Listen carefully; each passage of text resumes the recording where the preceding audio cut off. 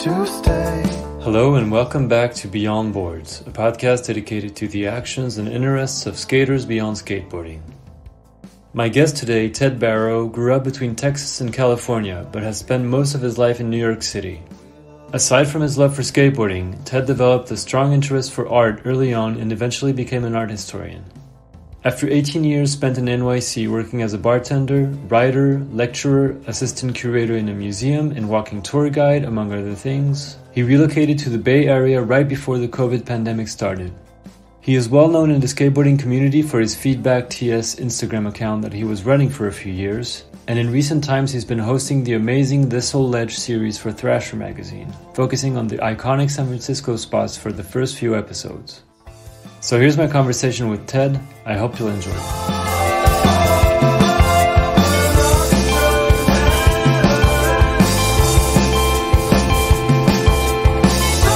So I usually start just by, the basic question of how you started skating.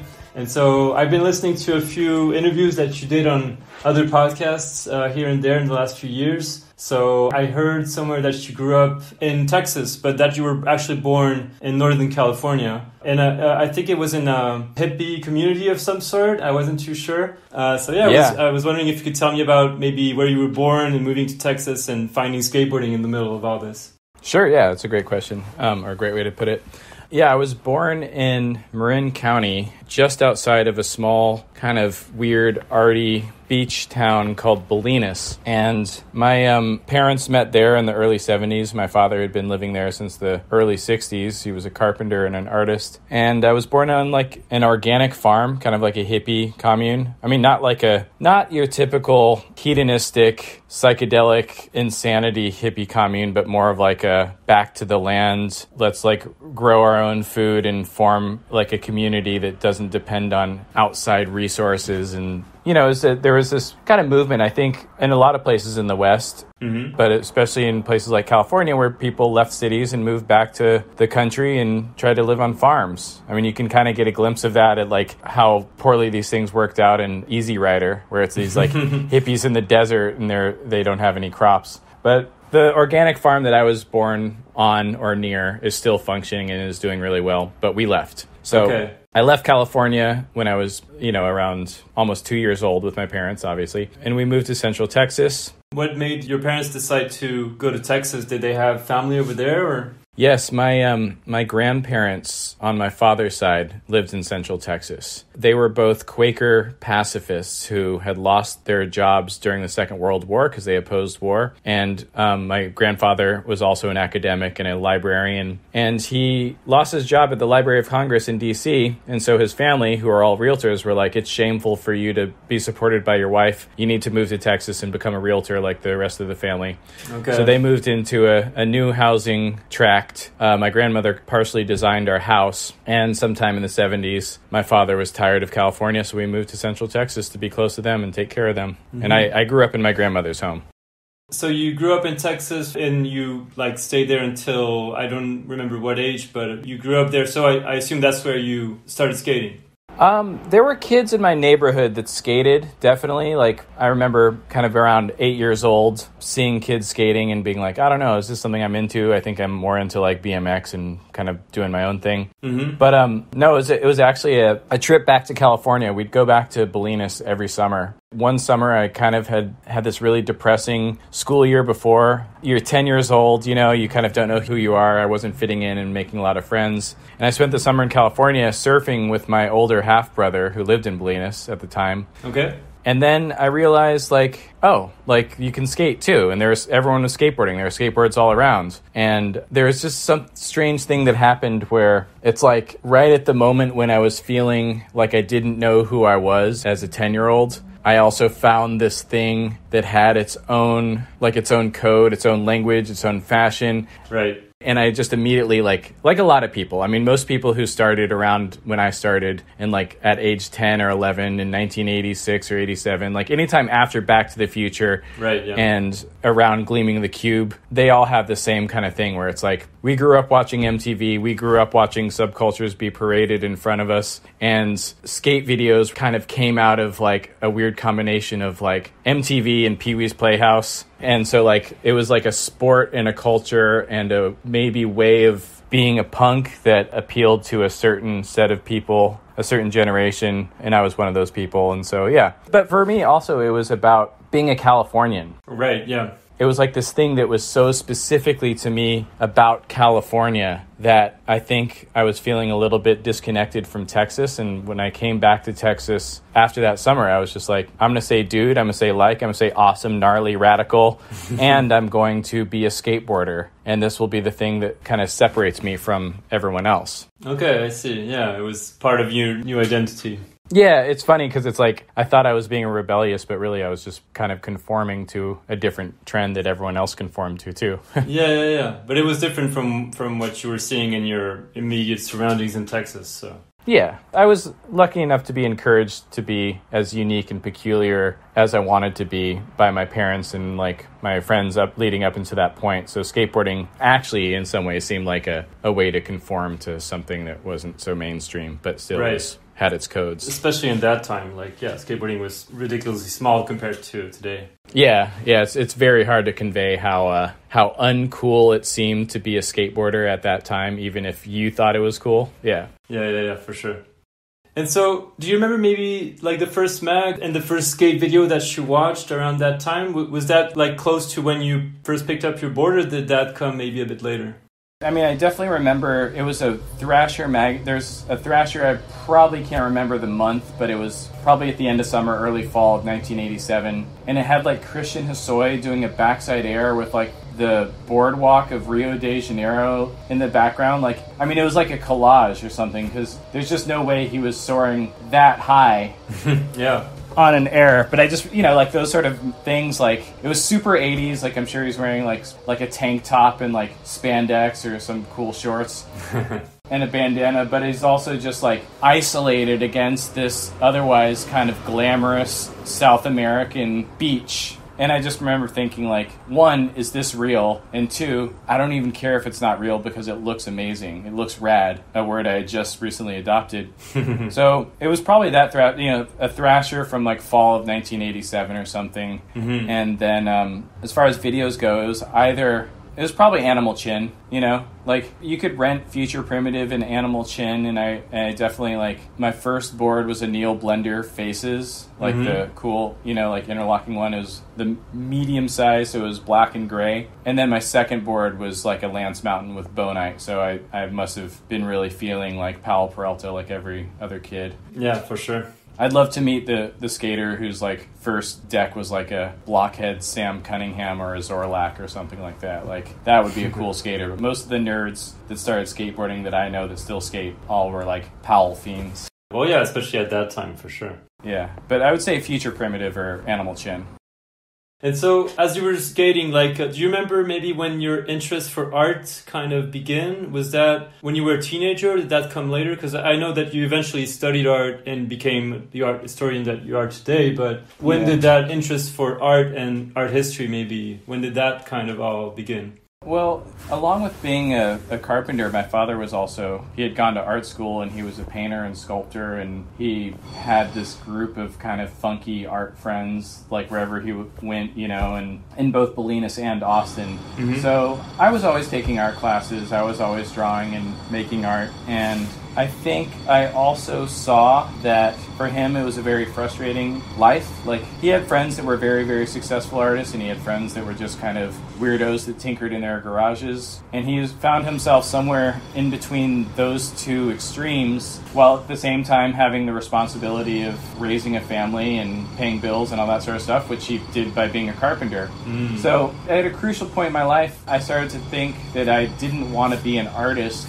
because it seemed like a very frustrating and thankless type of thing to do. While at the same time, I recognized the value of having art around the house and having someone who like thought and cared about art in your household, being my father. Mm-hmm. So I was always drawing, I was always interested in art, and I do think that I have some sort of mental hang-up about calling skateboarding art, but I do think that at the moment I started skateboarding, I just started drawing skateboarding stuff. I had like these ridiculous pictures of dudes doing airs and falling onto spikes, the sort of stuff you draw when you're 11 years old. Yeah. I love the neon, I love the graphics. I think the visual component of skateboarding really, really appealed to me, be it graphics, photography, or just fashion. Mm-hmm. But yeah, I would say that the interest in art kind of predated my interest in skateboarding. And I think those first few years, skateboarding and the culture around it replaced the emptiness left by putting down toys and was enhanced by the already existing interest in like art and aesthetics that I had already had. Mm-hmm. But as far as like studying art, I kind of avoided it in high school and ended up, just focusing on art history and on the university level. And it's been a wild but fulfilling ride ever since. Right after you finished high school, did you study art history right after that? Or did you do like some jobs before that? Yeah, it's a little complicated, but I think in high school, I was probably this is going to sound so stupid to say, but I think I can safely say it because there weren't that many skateboarders in Austin. I would say that I may have been I was one of the better skateboarders in Austin. Okay. Let's put it that way. I wouldn't say I had the best style. I wouldn't say I had the most original trick selection, but I was very, very determined. It was all I did. And I had two friends, Zach Martin and Jake Nunn, who rode for Think and were head and shoulders above everyone else. They're to this day amazing skateboarders.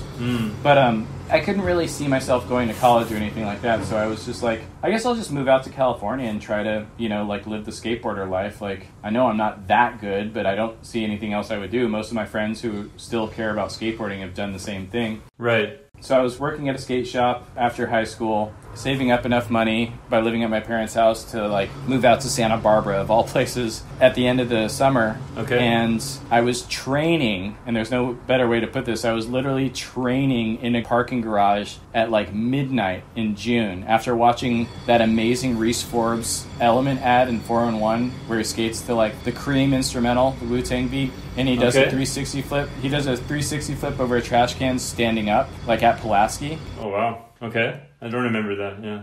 Yeah, it's incredible. But I was just dude, here's this, this is where skateboarding is headed in some weird way. Yeah. I need to start popping all my tricks over trash cans and stuff. And, I could ollie. And so I was skating by myself. I dragged my parents' trash can from their garage to this parking garage and did a switch ollie over it, landed with a little too much weight on my leading side, which would have been my right foot, put my foot out to stop myself, and just shattered my right ankle. Oh, shit. Okay. And so I felt the crack, the pop. I'd never broken a bone before. I had to army crawl to my board to use my board as a crutch. Okay. And I spent the rest of the summer in bed. And in that time, I just realized, I was all right, this whole thing that my life revolved around, I don't know if I'll ever be able to do it again. And I had no backup plan. Yeah. So I took these private sort of painting instruction classes, I guess you would call them, with one of my dad's friends, this artist named Philip Trussell. Mm-hmm. And he would just talk to me about art and culture and about how all these things kind of mixed together in his world. He was completely devoted to making art. He'd wake up at 3 in the afternoon, paint till 5 in the morning, go to sleep. Same thing. He'd been doing the same thing for 30 years in the same little room filled with books. Wow. And I'd never met anyone like that whose life was so completely filled and devoted to art making and fusing all of these ideas. And yet at the same time, he could talk to me like I was a peer. He didn't make me feel stupid, even though I'm sure I was young and stupid. And that really impacted me, I think, because I couldn't skate, and I was okay, here's this amazing weirdo genius guy, and I'm lucky enough to spend time with this person. So that led me to taking an art history class in college, and that's where that kind of came out of. But by the end of the summer, I could skate again, and I spent another year skateboarding before I went to college.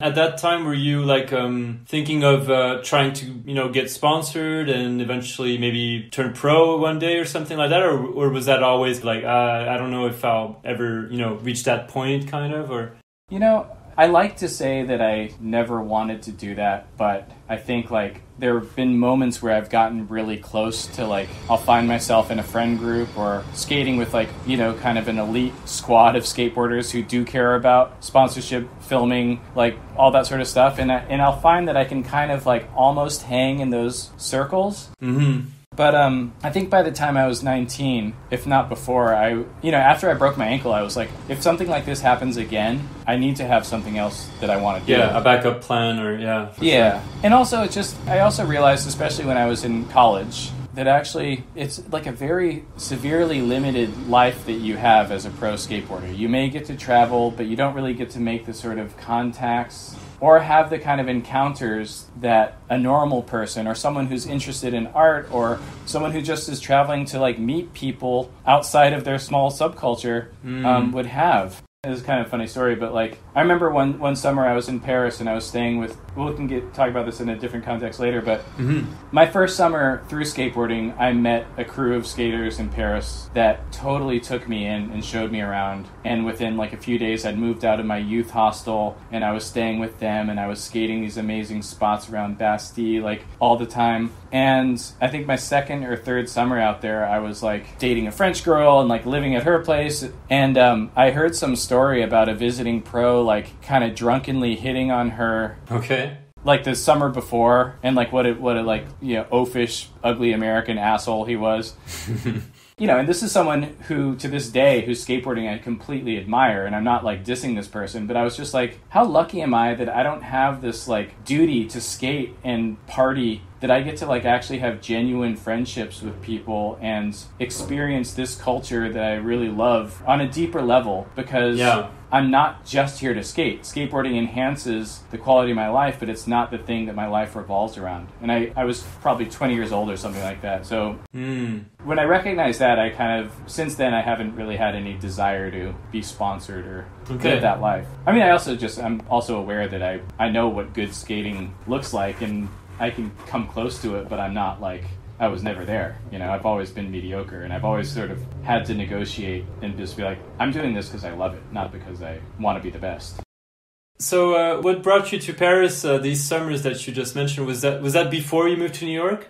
Yeah, it was before I moved to New York. The first trip I took to Europe in 1997, the first day I was in England and I sprained my ankle skateboarding, trying a backside ollie in the little fountain of the Buckingham Palace at the Victoria Memorial, like in London. Okay. That first day, I'm still jet lagged, and I sprained my ankle and I couldn't skate for a month. Oh, damn. And I, again, in a weird way, like I had this, like, I just traveled around Europe like a tourist, you know, staying at hostels and going to museums and being surrounded by Australians. And I didn't meet any other Europeans. Okay. And we were in Rome. I was traveling with a friend of mine, and we were supposed to go to Spain. But of course, to get to Spain from Rome, you have to go to southern France. And this being France, all of the train station workers were on strike. As usual. Yeah, it was amazing. Lucky for me. So instead, we ended up going straight to Paris. Okay. A place where neither of us wanted to go. And then I got there and I was like, holy shit, like this whole city is paved in this really smooth asphalt. There's the Eiffel Tower. There are all these skate spots. You know, I remember the, you know, Metrospective from 4-in-1 number 19 or whatever, like with all those dudes skating Le Dôme and Bastille. And I was just like, I'm going to skate towards the Eiffel Tower because that's like, I think Le Dôme's near there. I get to the Eiffel Tower, you know, the pool's underneath it. That's not there anymore, but yeah. Okay, well, like, at the time, like, those pools got drained every 7 years. So the time that they had been drained before was when they were filming Video Days there. That's right, yeah, I was going to say that. It was in Video Days, yeah. Yeah, and then so the next, it's 1997, it's 7 years later, like, they're empty, and it's these perfect bowls and quarter pipes and hips. Right under the Eiffel Tower. Yeah, and so I just felt so incredibly lucky, and I met some kids, and they're actually like American diplomat kids, like their parents lived, you know, nearby, and they're like, oh, you should go to this, you know, Le Dôme, it's where all the good skaters skate. And then I go to Le Dôme, and someone's like, you should go to Bastille, that's where all the other good skaters skate. At the time, there was this great, like, beef between like skaters from Bastille and skaters from Le Dôme. Okay. Interesting. Yeah, it was very interesting, kind of funny.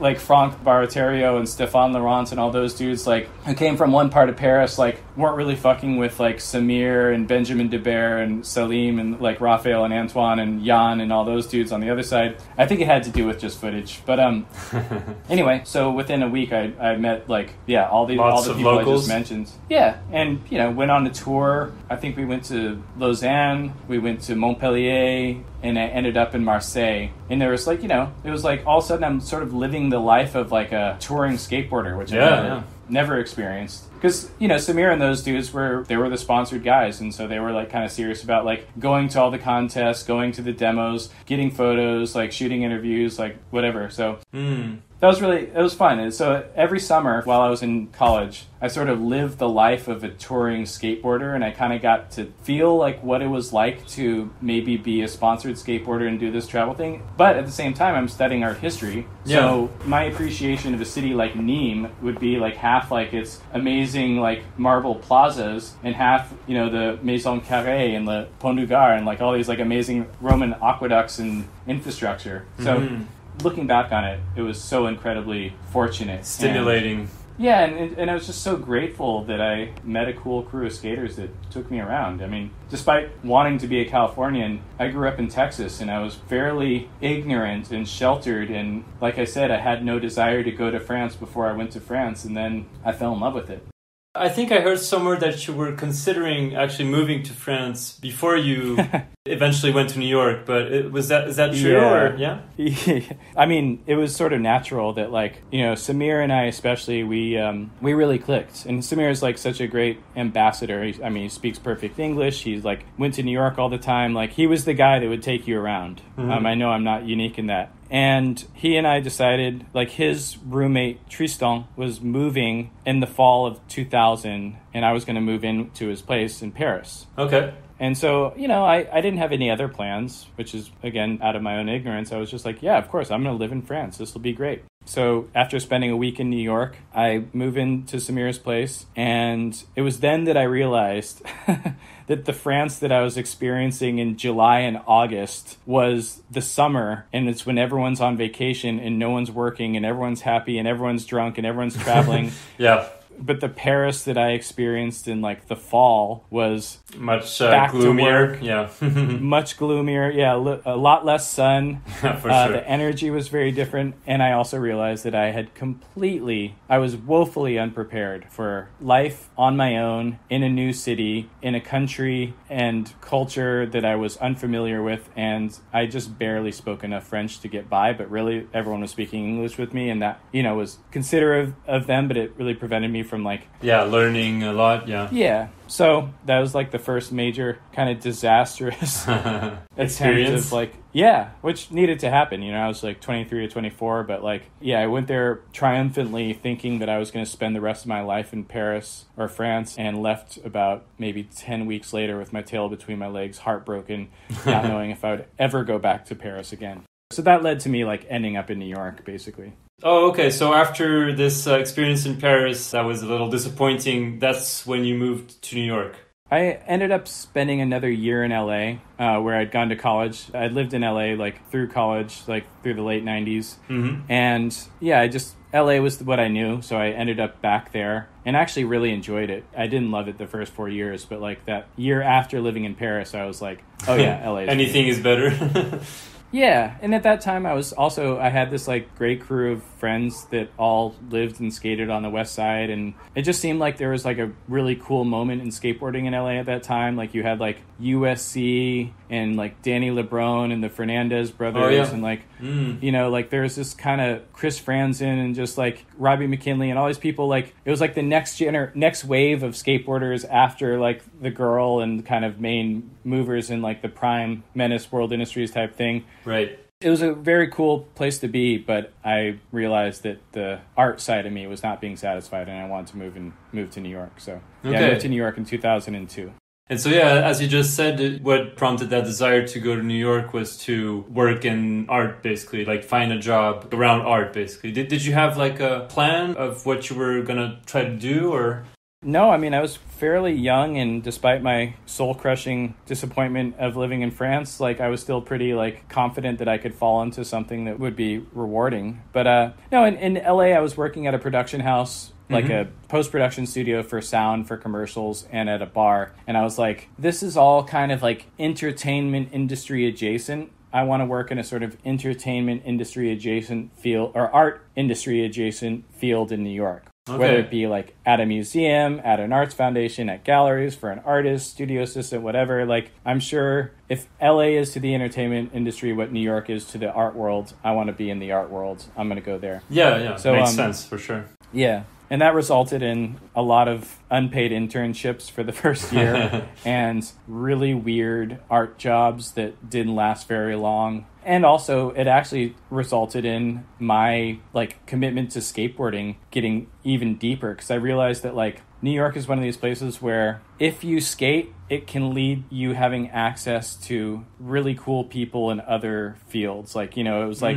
I don't want to romanticize it too much, but it just sort of seemed like, unlike any place I'd ever been before, even more so than Paris, like, the skateboarders hung out with, like, artists and musicians and photographers and fashion people. And if you wanted a genuine connection, it wasn't like I was that calculated about it, but I just realized that skateboarding felt and looked a lot cooler in New York than it ever had anywhere else. And this was this moment, like, after September 11th, 2001, when... Right, yeah. You know, it was like Ryan McGinley. There's this whole thing of, like, Vice Magazine and, like, all this sort of, like, everyone who was doing something really interesting or exciting in other industries did have a background in skateboarding, and we all hung out at the same places. Okay. And so I again, without, like, being too calculated about it, I worked in these kind of boring art jobs, but then I realized that I had a much more authentic and real connection through the downtown kind of social circles that I was in to doing more interesting things that sort of fuse these things, you know? Yeah.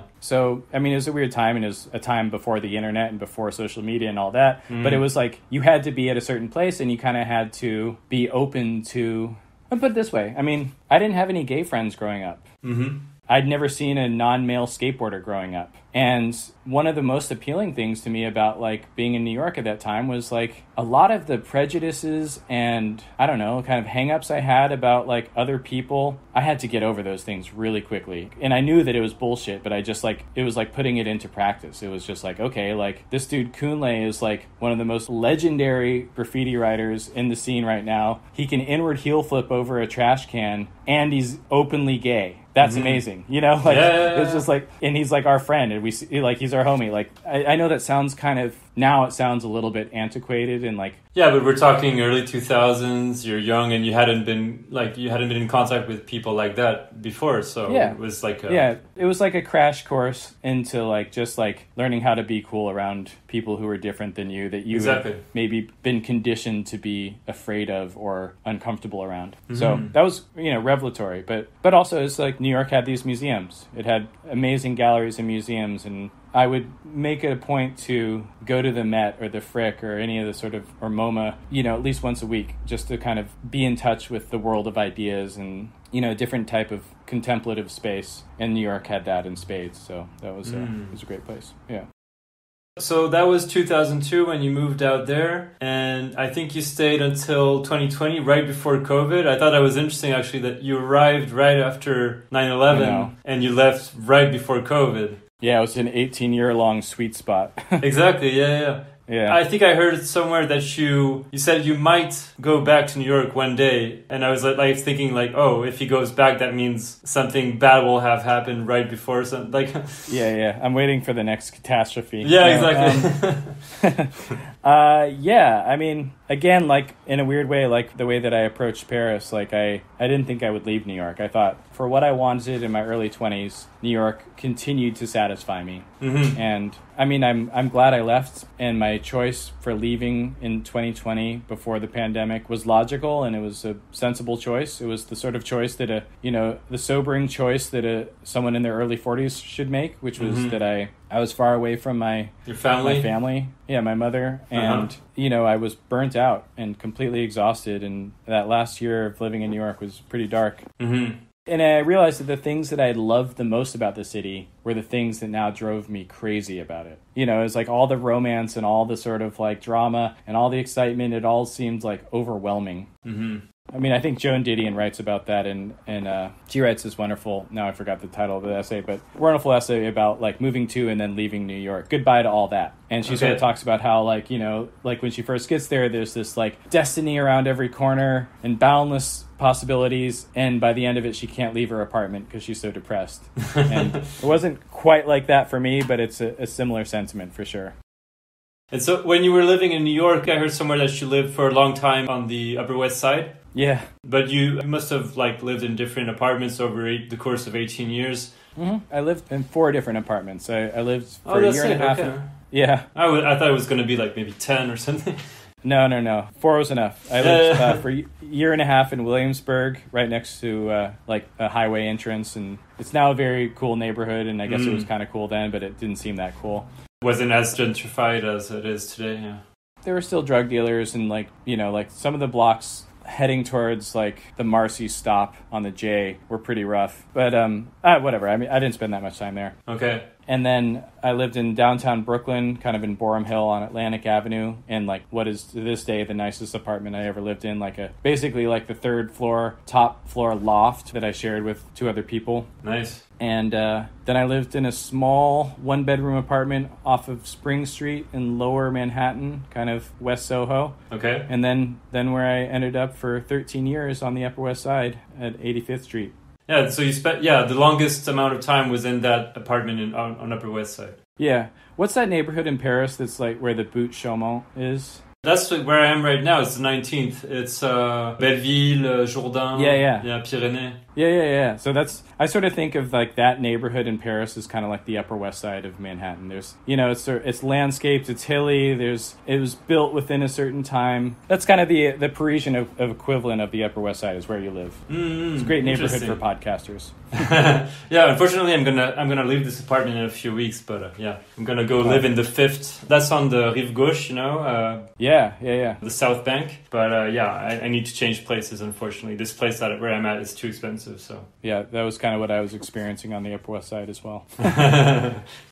So did you have like a favorite place among all of these in New York? Or I guess this place on Upper West, since you spent the longest, must have been kind of your favorite spot? Or the Upper West Side was no one went up there. None of my friends from downtown or Brooklyn, unless I specifically invited them for like, I would have these drawing salons where I'd have people come over to my house to draw on Tuesday nights. Or if they weren't coming up to visit me at a museum, no one would go up there. So I was kind of by myself. Mm-hmm. And it seemed at the time like this sort of timeless neighborhood of families and old New York traditions, which really appealed to me and I felt like I could grow into. But I've spent most of my social time and skateboarding time downtown. Okay. You know, like Labor opened up on Canal Street. You had the LES skate park that got revamped in 2012 or something. And that seemed like, that was just like kind of where all my old friends were and where all my newer friends were. Mm-hmm. I remember the year that I left, I realized that I'd had 2 kind of devastating romantic like relationships within a block of Canal and Allen Street. Within the last year too, I was just like, shit, like, I can't go to this block because I'm afraid of running into 2 people that are like kind of, you know, like I have a weird relationship with. Yeah. Okay. And that was that feeling that the city is sort of enclosing on you. But I would still, I guess they call it Dime Square now. That was luckily not what it was called when I was living in New York. But it's this little kind of like cluster of bars and skate shops and boutiques and stuff like around Canal and Orchard. And so when you were living in New York, as you said, you were working, like you did a few different jobs revolving around art. And I know that right before you left New York, you were working as a curator, assistant curator, right, for a museum.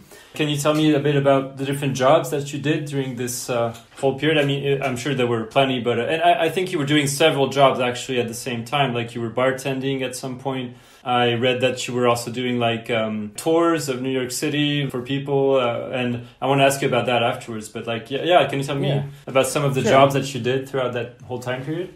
I mean, a smarter person would have realized, looked at the writing on the wall and figured out another racket. But I was the sort of person who would be so thrilled to take an art job that I wouldn't realize how poorly it paid or how little room for advancement upwards there would be. So my first few years, I would work at a gallery and, expect a better position to materialize, which of course it wouldn't. Mm-hmm. I would work art jobs up until the point where I realized, they're not going to give me a better job. I'm not going to get, into a better position. Or if I am going to get in a better position, I actually won't like that position. So then I would go back to, I was usually bartending. I was a bartender for about 7 years. And I started graduate school for my doctorate in art history while I was still a bartender, which was actually very good because you could work, 2 or 3 nights a week and make enough money to pay rent and food. And then I had the rest of the time to study and read and go to classes and do all that. Okay. That was pretty exhausting, though. 7 years and plus New York bars close at 4 a.m. Yeah. So for my own sanity, I decided to earn about 2/3 less and just work as a teacher, as an adjunct professor at local schools. And I taught art history, which was a lot of fun. Mm-hmm. But I made no money. I made a little bit. And it must be a lot of work, right? The amount of time you spend in front of students versus time preparing your classes and grading students and everything. I'm sure it's a lot of work. Yeah. It was about 3 hours prep for every hour spent lecturing. Okay. And then, wow. countless hours grading exams and preparing, stuff for my students outside of the lectures. Mm. But, it was very rewarding too. It was the first, I think, when you're in graduate school, so much of the work you do feels kind of demoralizing and you're insecure about where you are, and being able to teach is in some ways a performance of mastery, where you're showing, I actually know this and I want you to know this. And also, it's for me at least, I got to tap into my passion for this material, and I realized if I'm just getting near how great my undergraduate lecturers were, if I can impart any of the sort of information and enthusiasm and interest that my teachers expressed to me in those lectures, I'll be doing a great job. Yeah, for sure.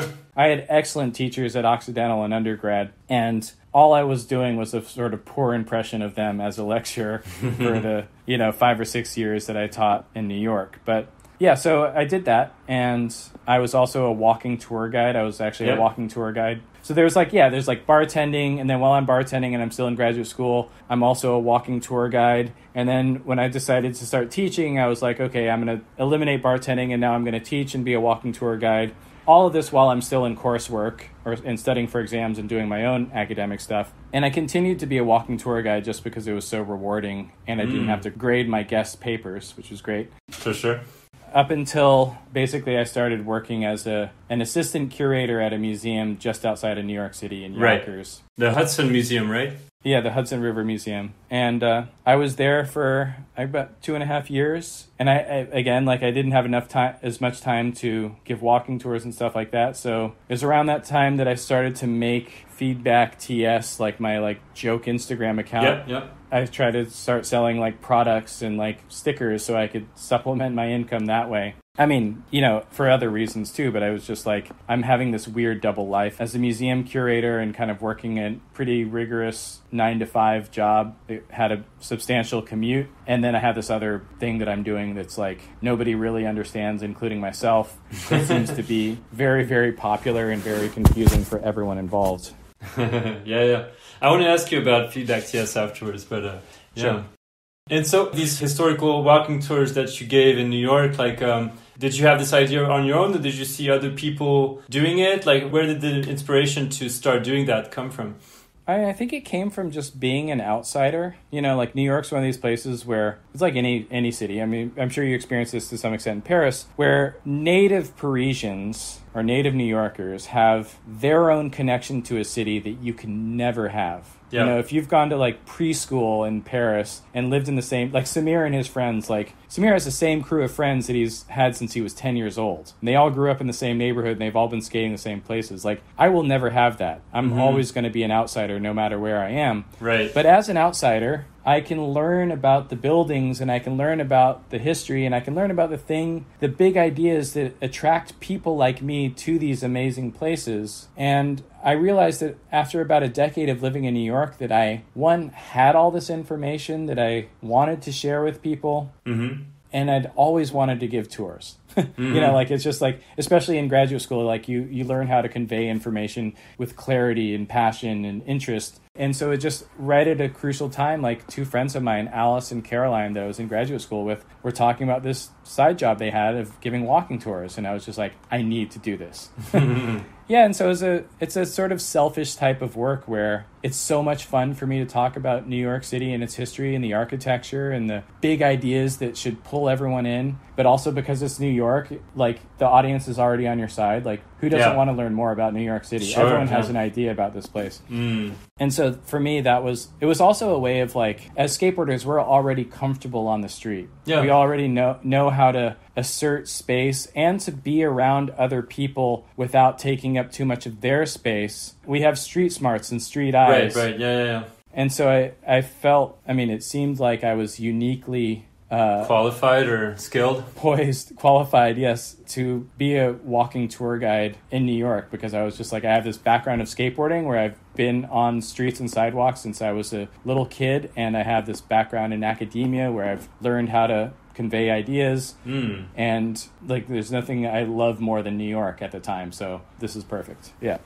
I heard somewhere that you gave up to like 20-something different tours. Is that right? Yeah. Different itineraries or different themes, like Yeah, so the company I work for is called Big Onion Tours, and they still, even without me, they give excellent tours because that's where I learned all my stuff. But they offer different neighborhoods, like you sort of learn the script of different neighborhood, the big themes. And so, yeah, a lot of guides only had time for about, 3 or 4 tours, like that's all they could handle. Mm-hmm. And I get that. But I was just like, why wouldn't I want to learn about like all of New York? Yeah. Yeah, like every neighborhood I possibly can. And also it's good strategy, because the more tours you can do, the more available to give them you are, and the more money you potentially make. Yeah. Did you cover like all of New York City? Was it the 5 boroughs, or was it like, I guess, mainly Manhattan and maybe some areas of Brooklyn and Queens? Or yeah, I had a couple Brooklyn tours: Vinegar Hill, Brooklyn Bridge, Brooklyn Heights, downtown Brooklyn, but mostly it was Manhattan. It was also a matter of convenience, just because like most tourists are going to want to learn about Manhattan because they're in Manhattan, and I'm in Manhattan, so I know that island very well. And it's already so big, like there's so much to cover. Yeah.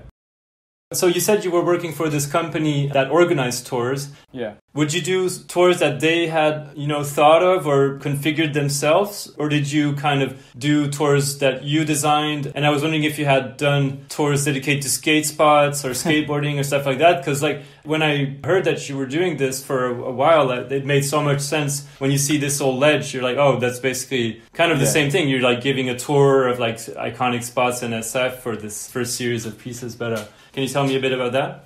Sure, yeah. So there's several levels to like being a tour guide in New York City. Like you have to take like a city tour guide licensing exam, where you have to like all the major facts, like the sort of indigenous history of Manhattan, the Dutch founding, the English colonial period, like all the things that were invented when the Brooklyn Bridge was built, all sort of stuff, like famous residents. Like you have to sort of know all that stuff to get a license as a tour guide. Okay. And then the company, Big Onion, they have like their sort of ground foundational information that you have to learn as well. And that's usually in the downtown scripts, because that's the oldest part of Manhattan. And then each neighborhood has its own script, and each script is about the equivalent of about like 5 hours of information, which you pick and choose like what you think is important about each neighborhood based on, in my case, like based on my own interests. So I often gave tours that were skewed towards like the cultural, architectural history of a place. And,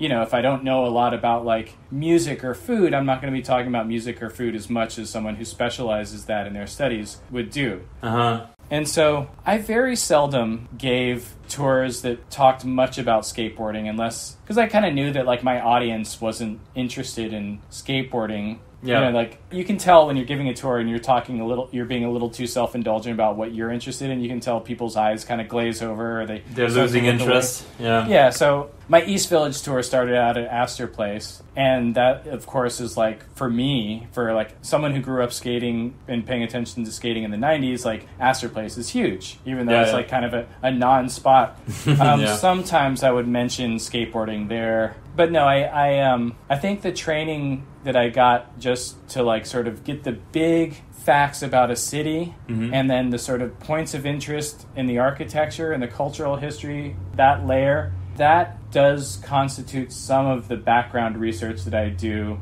for This Old Ledge.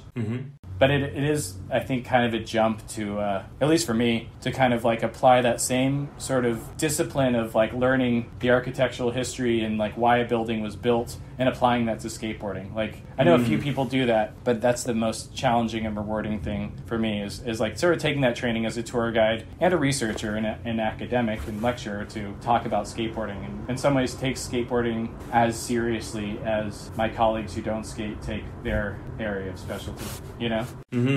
For sure. And I don't mean treat skateboarding as a serious thing, but just kind of look at it through this like intense lens of like, this is why this matters to us, or this is why these spots draw us to them. And so tell me about maybe leaving New York, because that was right before COVID started. You left in February 2020, right? Yeah. You said before that you went back to Cali to be close to your family and everything. And you also said that you were maybe a little bit burnt out on all the many different things you were juggling with, like all the different jobs. And yeah. Was there like a pivotal moment that kind of made you decide, okay, I'm done, I'm going to Cali and leaving New York? I think there were a few. In the spring of 2019, I lost my job at the museum. And I think for both my employers and myself, that was absolutely the right decision. But it was a decision that was still pretty shocking and traumatic for me to process. And I mean, I think leading up to that, there is this momentum and inertia of like what I was doing with feedback and how kind of consuming being on my phone that much was. Yeah. And this kind of like stasis of how slowly things move working in a museum context. It was like hard for me to kind of like reconcile. Like, just think about like anyone who posts on social media, you get this immediate dopamine rush and this sort of weird manic sense of like excitement, anger, horniness, or depression that like social media is literally designed to encourage. And on the other hand, things move at a very glacial pace in a museum or in any sort of not-for-profit institution, where the cool idea that you have one day will turn into a museum exhibition or label or some sort of project that reaches fruition to, like a year and a half later. Yeah. And all things happen by committee and all these sort of things,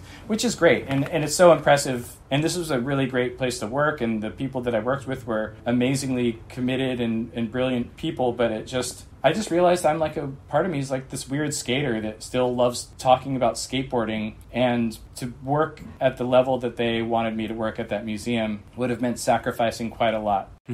But it was also sort of realizing that, like, as an art historian, here was this career path that I could have taken, but it would have meant, like, sacrificing the things that I really, really loved. And I was very confused because I was like, I've just been going through graduate school. I'm almost finished with my PhD. This is the sort of job I would want to have, and I'm miserable here. And also then to have this like very addictive set of behaviors on social media be connected to this passion that I had for skateboarding, which was lifelong, sincere, and ever evolving. It just left me very, very confused by March. Like I lost my job and I was like, well, I still got this poppin' Instagram account, and now it's spring and I can skate more. But then all of a sudden, like giving walking tours and teaching, it just felt like I was returning to a previous self or a previous skin that I'd already shed, if that makes any sense. Yeah, you didn't feel like you were moving forward, kind of. Yeah, it like that a lot of like potential possibilities had been exhausted, and now it was the first time in my life where I felt like I was either stagnating or, like you said, like not moving forward, moving backwards. And again, I guess I was 42. I was single. Most of my friends, one way or another, were married with kids or had like bigger responsibilities, and I realized I was kind of living like I was a 20-year-old. Yeah. Mike Burnett, an alum of your podcast, We were talking about this moment where when you go to a city as a skateboarder, you kind of like realize like you well into your 30s and maybe even 40s, you might be sleeping on someone's couch because that's what you're used to as a skateboarder. And then you realize like, oh wait, I'm an adult. I could actually get a hotel. Or Mike said something where he's like, yeah, like as a skater, you realize that there are actually things called spoons and you don't have to like try to eat your cereal with a skate tool. and then to some extent, I kind of realized that I only felt comfortable moving through the world as a skateboarder. But somehow that meant like being independent and being far away from my family. And at 42 or however old I was just like, this doesn't feel right. You know, I have learned to fully exploit this place and this city as someone who lives only for themselves. And I have a lot of great stories about this place, but I don't have a great life. Not at that time, at least, yeah. Right, exactly. I mean, I was sort of just taking stock of everything that had happened and just being like, what the fuck?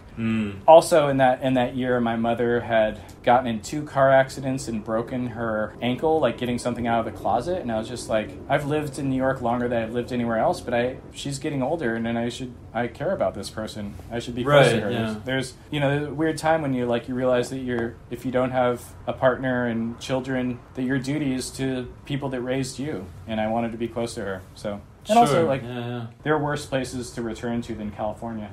Oh, of course, yeah, for sure. Yeah, it's a midlife crisis. So you moved back to Cali, and you're still out there right now? Yeah, I moved back in February of 2020. The pandemic hit. You missed, I mean, if you had been in New York, it would have been... It would have been devastating. Yeah, it was very hard in New York, yeah. Yeah, and I mean, I found myself safe and comfortable and close to the people I cared most about. And I had a good crew of old friends or new friends that, wanted to skate every day that lived nearby. And we would just skate this, it was sort of like this purifying ritual, where all my expectations and all my sort of prejudices about how great New York was, none of that fucking mattered, because now I was in California and we had this blue ledge that was pretty shitty and some nice asphalt and some, sun every day. And I was just skating my ass off, and I realized, I don't know, the older you get, and I'm sure other people have talked about this on the podcast, but it seems like whatever reason you started skateboarding, whatever reason you continue to skate, at a certain point it comes down to recognizing that you may not be able to skate like this tomorrow. And so you really start to value it as this thing, this continuous thread that you've been actively involved in that could end any day. Yeah. And that idea really was galvanized for me during the pandemic, where I was just we don't know what tomorrow is going to look like, because we could not have foreseen this crazy global pandemic shutting down life as we know it. Yeah. It's like life got whittled down to these okay, I have a distant connection to my friends through our phones. I have a direct connection to my family, my closest family, and I have this activity with my friends, and that's all that I have, and that's enough to sustain us, Yeah. Not that at any other time in my life I needed another reason to love or depend on skateboarding, but in that time for us, I think that was absolutely crucial. It was survival. You mentioned before doing the Feedback TS account. You were doing that for a few years, and I think you stopped doing it around the time that you moved to Cali, or maybe not long after you arrived over there. Yeah. But can you tell me a little bit about doing that? I mean, you've talked about it in different interviews and podcasts and everything, but it was basically a satirical kind of account. And tell me a little bit about doing that. Okay, well, I'll try to find a way to describe it where I'm not repeating things I've said in other podcasts. But I will say that when I started that account, I really just sort of thought of it as a very obviously not serious account. Right. I was there's no way that anyone is going to take what I'm saying here seriously, because this is so ridiculous. Yeah. Now, I definitely underestimated my audience, because I was most of the people who are going to be following my account are also going to be people in my position who are older, who didn't grow up on social media, who almost didn't grow up with the internet, and will see the whole project of skateboarding on Instagram and talking about skateboarding online as absurd as I see it. So from the very beginning, I was just anything I say is fair play, because this whole thing is complete bullshit. Yeah, it's not serious. Right. But then, of course, it's like a drug. Like, you do anything long enough, and whether you are approaching it from a satirical position, a point of critical remove or not, it kind of consumes you, you know? Mm-hmm. And I'm grateful that it led to me having some sort of position and platform in skateboarding. You know, like I currently am doing kind of what I've always dreamed of doing, and I could not be more delighted. And I have to credit that account for leading indirectly to that. Sure. On the other hand, I probably would have finished my dissertation 3 years earlier. Oh, yeah. And I probably would have, I don't know, I mean, I'm lucky enough that everyone I've met who knows me from that account has been really cool to me, but I'm sure that there are some people out there who really did not like what I was doing and have, like, some very negative ideas about who I am. Which, you know, it would be insane of me to try to, like, worry about what a stranger thinks of me. But I realized that I probably had inadvertently upset people that didn't deserve to be upset by me. Yeah, but it was never your intention, so... Oh, absolutely not. And just to clarify, I've said this before, but every bad review I gave was given with the permission of the skateboarder. You know, I would tell skaters, like, hey, if you want, like, a, you know, kind of weird one that's sort of positive, I can do that, but people aren't going to like it. But if you want, like, a roast, those are usually more popular, and, you know, just know that I don't mean this seriously. This is just, this is entertainment. How hard can I go, yeah. Yeah, but the other thing, too, that I learned through that is that you obviously can't control how anyone takes what you're saying or how they experience what you're putting out there. In the same way that, like, I can see something that will get me so offended, like, online, not knowing what the person meant when they wrote it, said it, put it out there, whatever. The context in which they put this out. And, yeah. Right, I mean, it's sort of, we all know this now, but I think at the time I did not realize, one, how sort of, like, our feelings were sort of being weaponized to generate content and mine information by these same companies that were creating these apps where we're putting all this shit out there. And two, that no one, you know, like, I didn't have some sort of masterful control over what I was saying and how it was taken. Like, yeah, perceived or received. Yeah, so it was crazy lesson in internet addiction. Yeah. I think you stopped it in 2020. When did you start it? The early summer of 2017. So, okay. So it was like 3 years. Yeah. Okay. Yeah, it's a long time. I mean, I did like 3,000 plus videos. Yeah, that's a lot. I think you mentioned also that you were getting sometimes like some hate mail or just people kind of, they didn't perceive what you did positively, that like they were offended or whatever. I was wondering how did you like deal with that?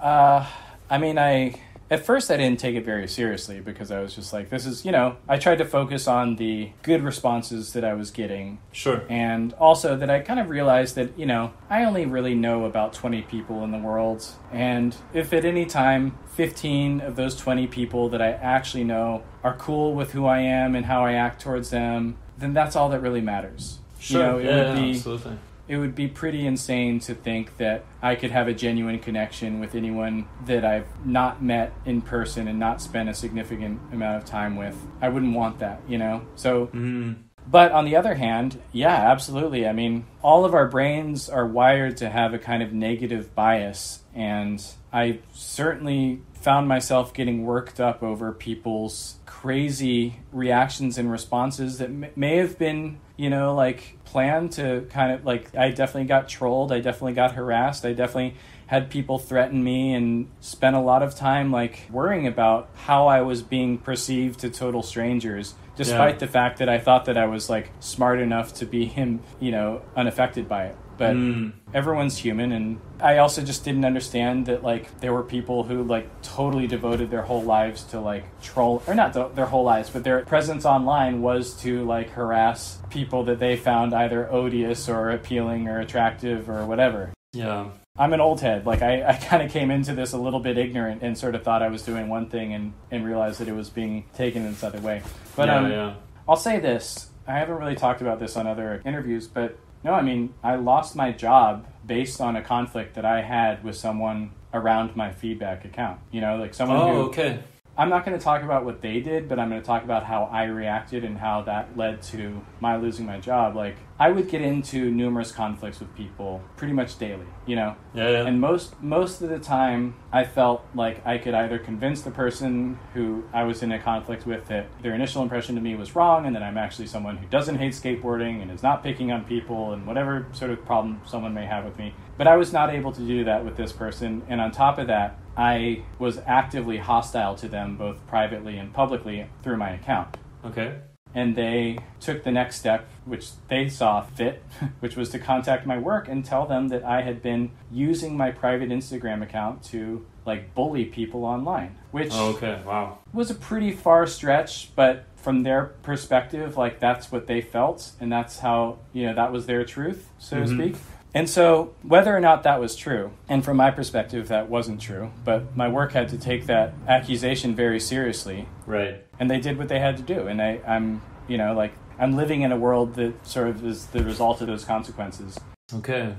Years later, I spent a lot of time chewing on that and being very, very upset with this person. And I think early on I tried to sort of like apologize and take responsibility for it, but I don't think it was sincere because I was still very upset. But years later, I was luckily, by the grace of God or whatever, like that person reached out to me and apologized to me and sort of made an attempt to make amends. Oh, that's and nice. I cannot tell you how incredibly, like, it doesn't matter who was right or wrong or what the circumstance, we were both in the wrong. We were both adults, like in the heat of an argument. But like it was so healing for me to relieving. Just to realize that the person who had acted in this inhuman way, from my perspective, and also from their perspective, vice versa, was a vulnerable person who did not present their best self to me, and I didn't present my best self to them, and we're both living in a world where the consequences of that had like fucked up our lives.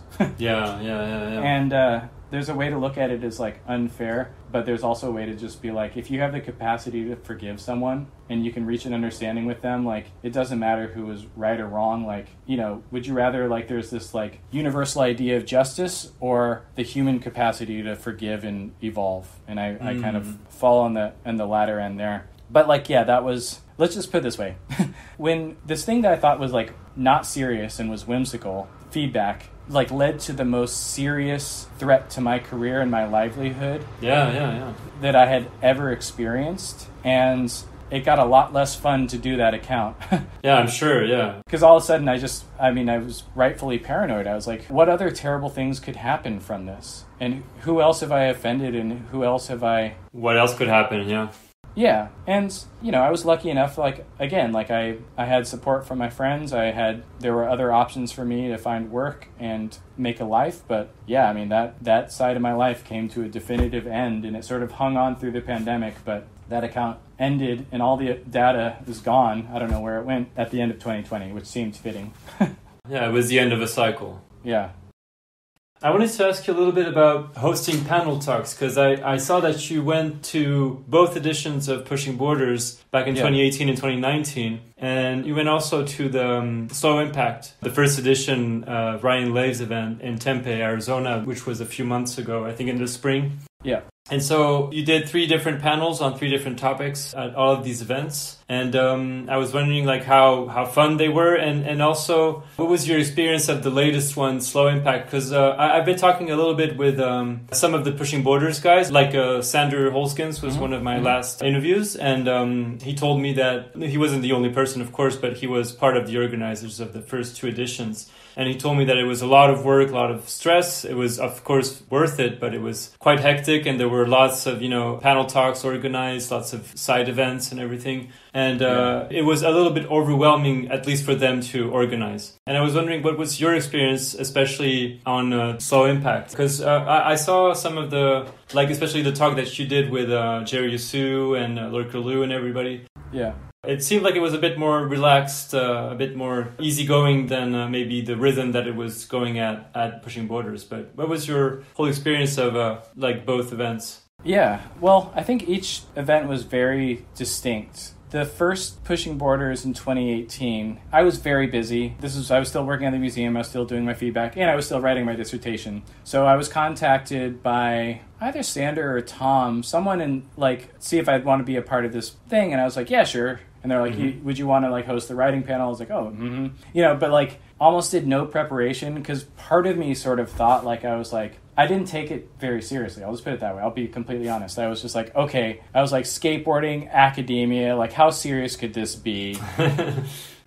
I'm nearly at the end of my academic studies, and I have no one I've encountered has studied skateboarding in this way. So the people who must be studying skateboarding in this way must not be serious skateboarders. I was still thinking about it like a bonehead, Yeah. And I had a huge panel too. It was my one critique of my panel that first year was that there were maybe 8 or 9 people on my panel, and it was everything from nonfiction, memoir, academic, fiction. It was the whole gamut of writing. Spectrum. And writing as writing about skateboarding, writing about not skateboarding as a skateboarder, how we approach writing as skateboarders.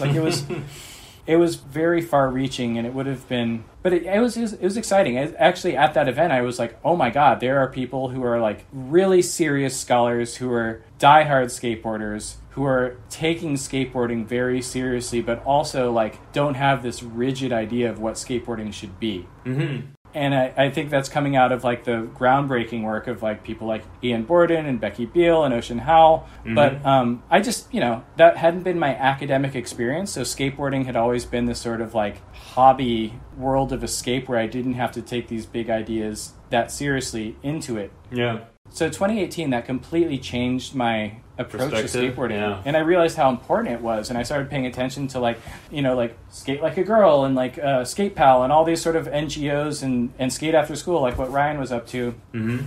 And then I realized in that year, I was oh, this really matters. And it is actually this radical community of really serious people that are actually like-minded. I just didn't realize that I was involved in this way. Mm-hmm. And so I think maybe because that first event was, I know how Sander described it, but it was kind of small, and it was sort of it felt very quickly put together.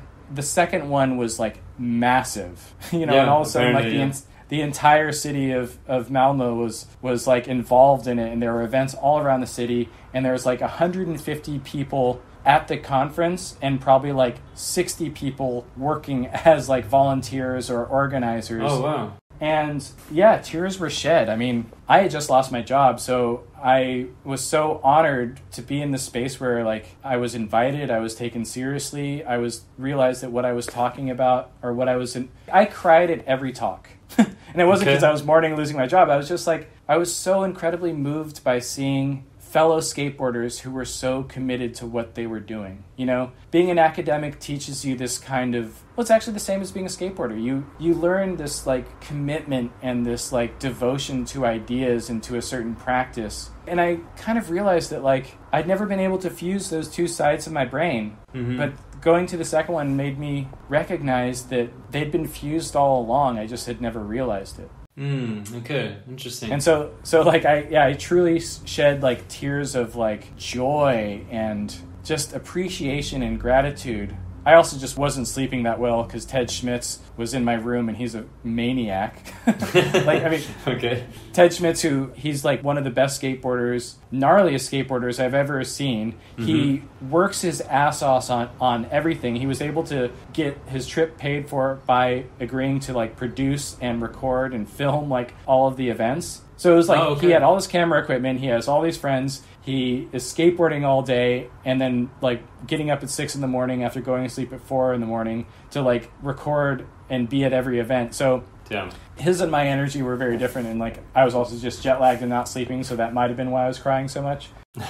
But no, and the organizers too, they were just completely stretched thin. The other thing too, I think, is that the first one we did keep it kind of, you have to have some sort of academic credentials to participate in this or to be involved in an NGO. And I think the second one, they opened it up, which I think was very important, but it also meant that there were just so many more conversations and imperatives and kind of perspectives in that. Yeah. And for the most part, it was pretty harmonious, but there were moments when it was just how would a non-academic respond to like a very academic perspective in skateboarding? And I think a lot of the conflicts and a lot of the dissatisfaction that some people had came out of that. Just it was so big that it almost like imploded. But I wouldn't. Yeah. That's to say that I'm just speaking from the perspective of someone who knows that the organizers were really burnt out and stretched very thin.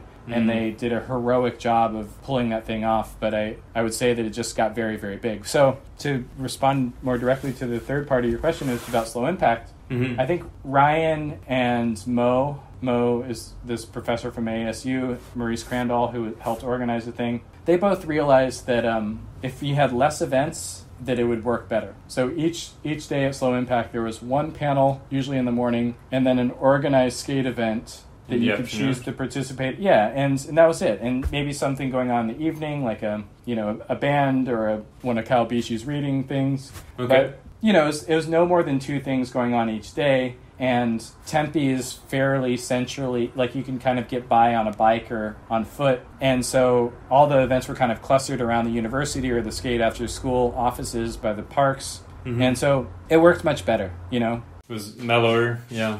Yeah, but I still, the panels were amazing, and I still found myself having these like moments of just like, how lucky am I to be in this group of amazingly motivated people. And I have friends outside of skateboarding, of course, and people I've been through graduate school with or just have known forever that I have a genuine connection to. But there's something so special about the kind of bonds you have with fellow skateboarders, and just it's like seeing a different iteration of yourself doing something that you never imagined you could do. And so I was so grateful to be included in that. I was just absolutely blown away by each one of my panelists, like responses, interest. Jerry really opened up. It was so cool to have like a quasi talk about his practice and his like art, and for sure. Lou and his whole thing, and then Sam Corman's like mini lecture that he gave at the end was like, I was like, I've been waiting 20 years for someone to explain things the way that he's explaining. Like he's And so I just, I played a very small role in that just by being the moderator, but I was just like, this is the fucking conversation I've been waiting for my whole life. If I were in the audience, I would be just as thrilled, but this is wonderful. Yeah. No, it must have been super cool. It's just one of these things where, like, by contrast, let me just put it this way. The last time I delivered a paper at an academic conference that was related to like the work I do on my dissertation. Right. It was in Atlantic City. I had to pay $150 to participate in it. I had to borrow a car to drive to Atlantic City, stay in this skeezy hotel, didn't sleep very well because I was nervous, delivered my paper to an audience of 4 people, 3 of whom were also the fellow panelists. No one was there.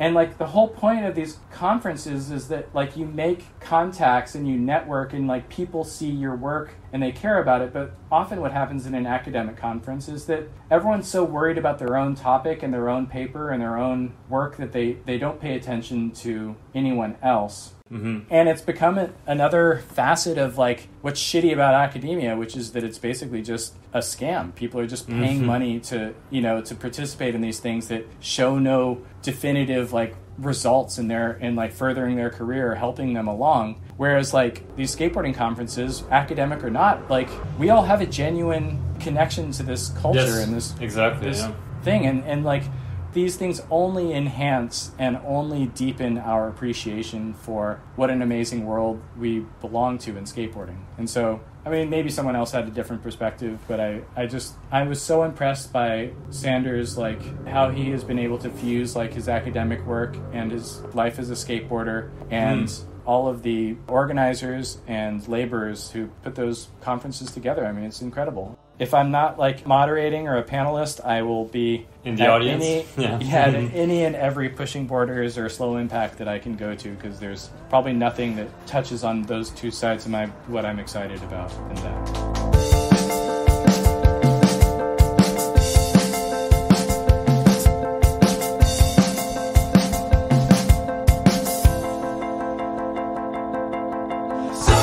You mentioned here and there your PhD, and I know that you completed that recently, but that you had worked on it for a few years until right before you left New York.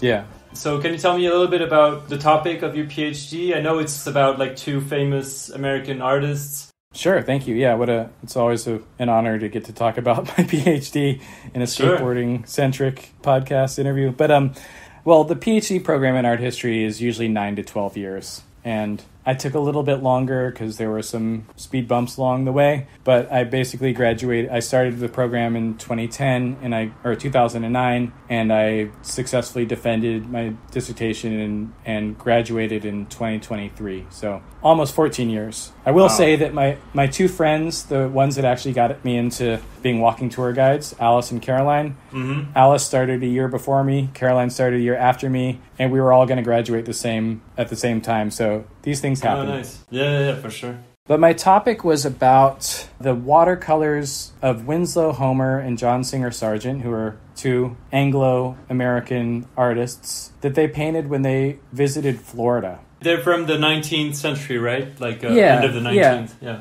Yes, so Homer spent most of his time in New England, mostly Boston and New York and Maine, and John Singer Sargent spent most of his life in Europe, was born in Italy, studied in Paris, and lived most of his life in London, but was nominally American. Mm-hmm.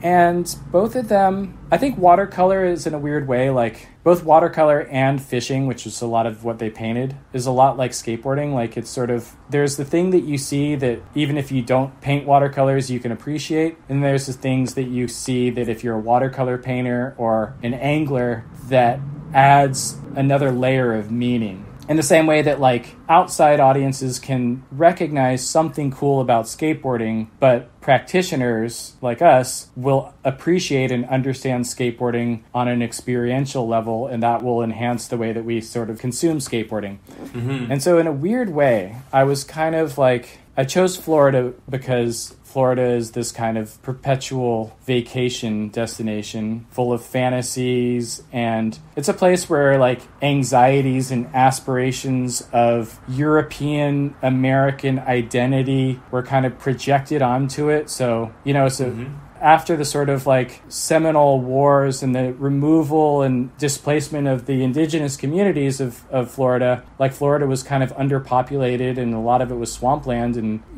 colonists and North Americans didn't really know what to do with it. So they just kind of like build Mediterranean villas and tout Florida as like the sort of like the new American Riviera, Yeah.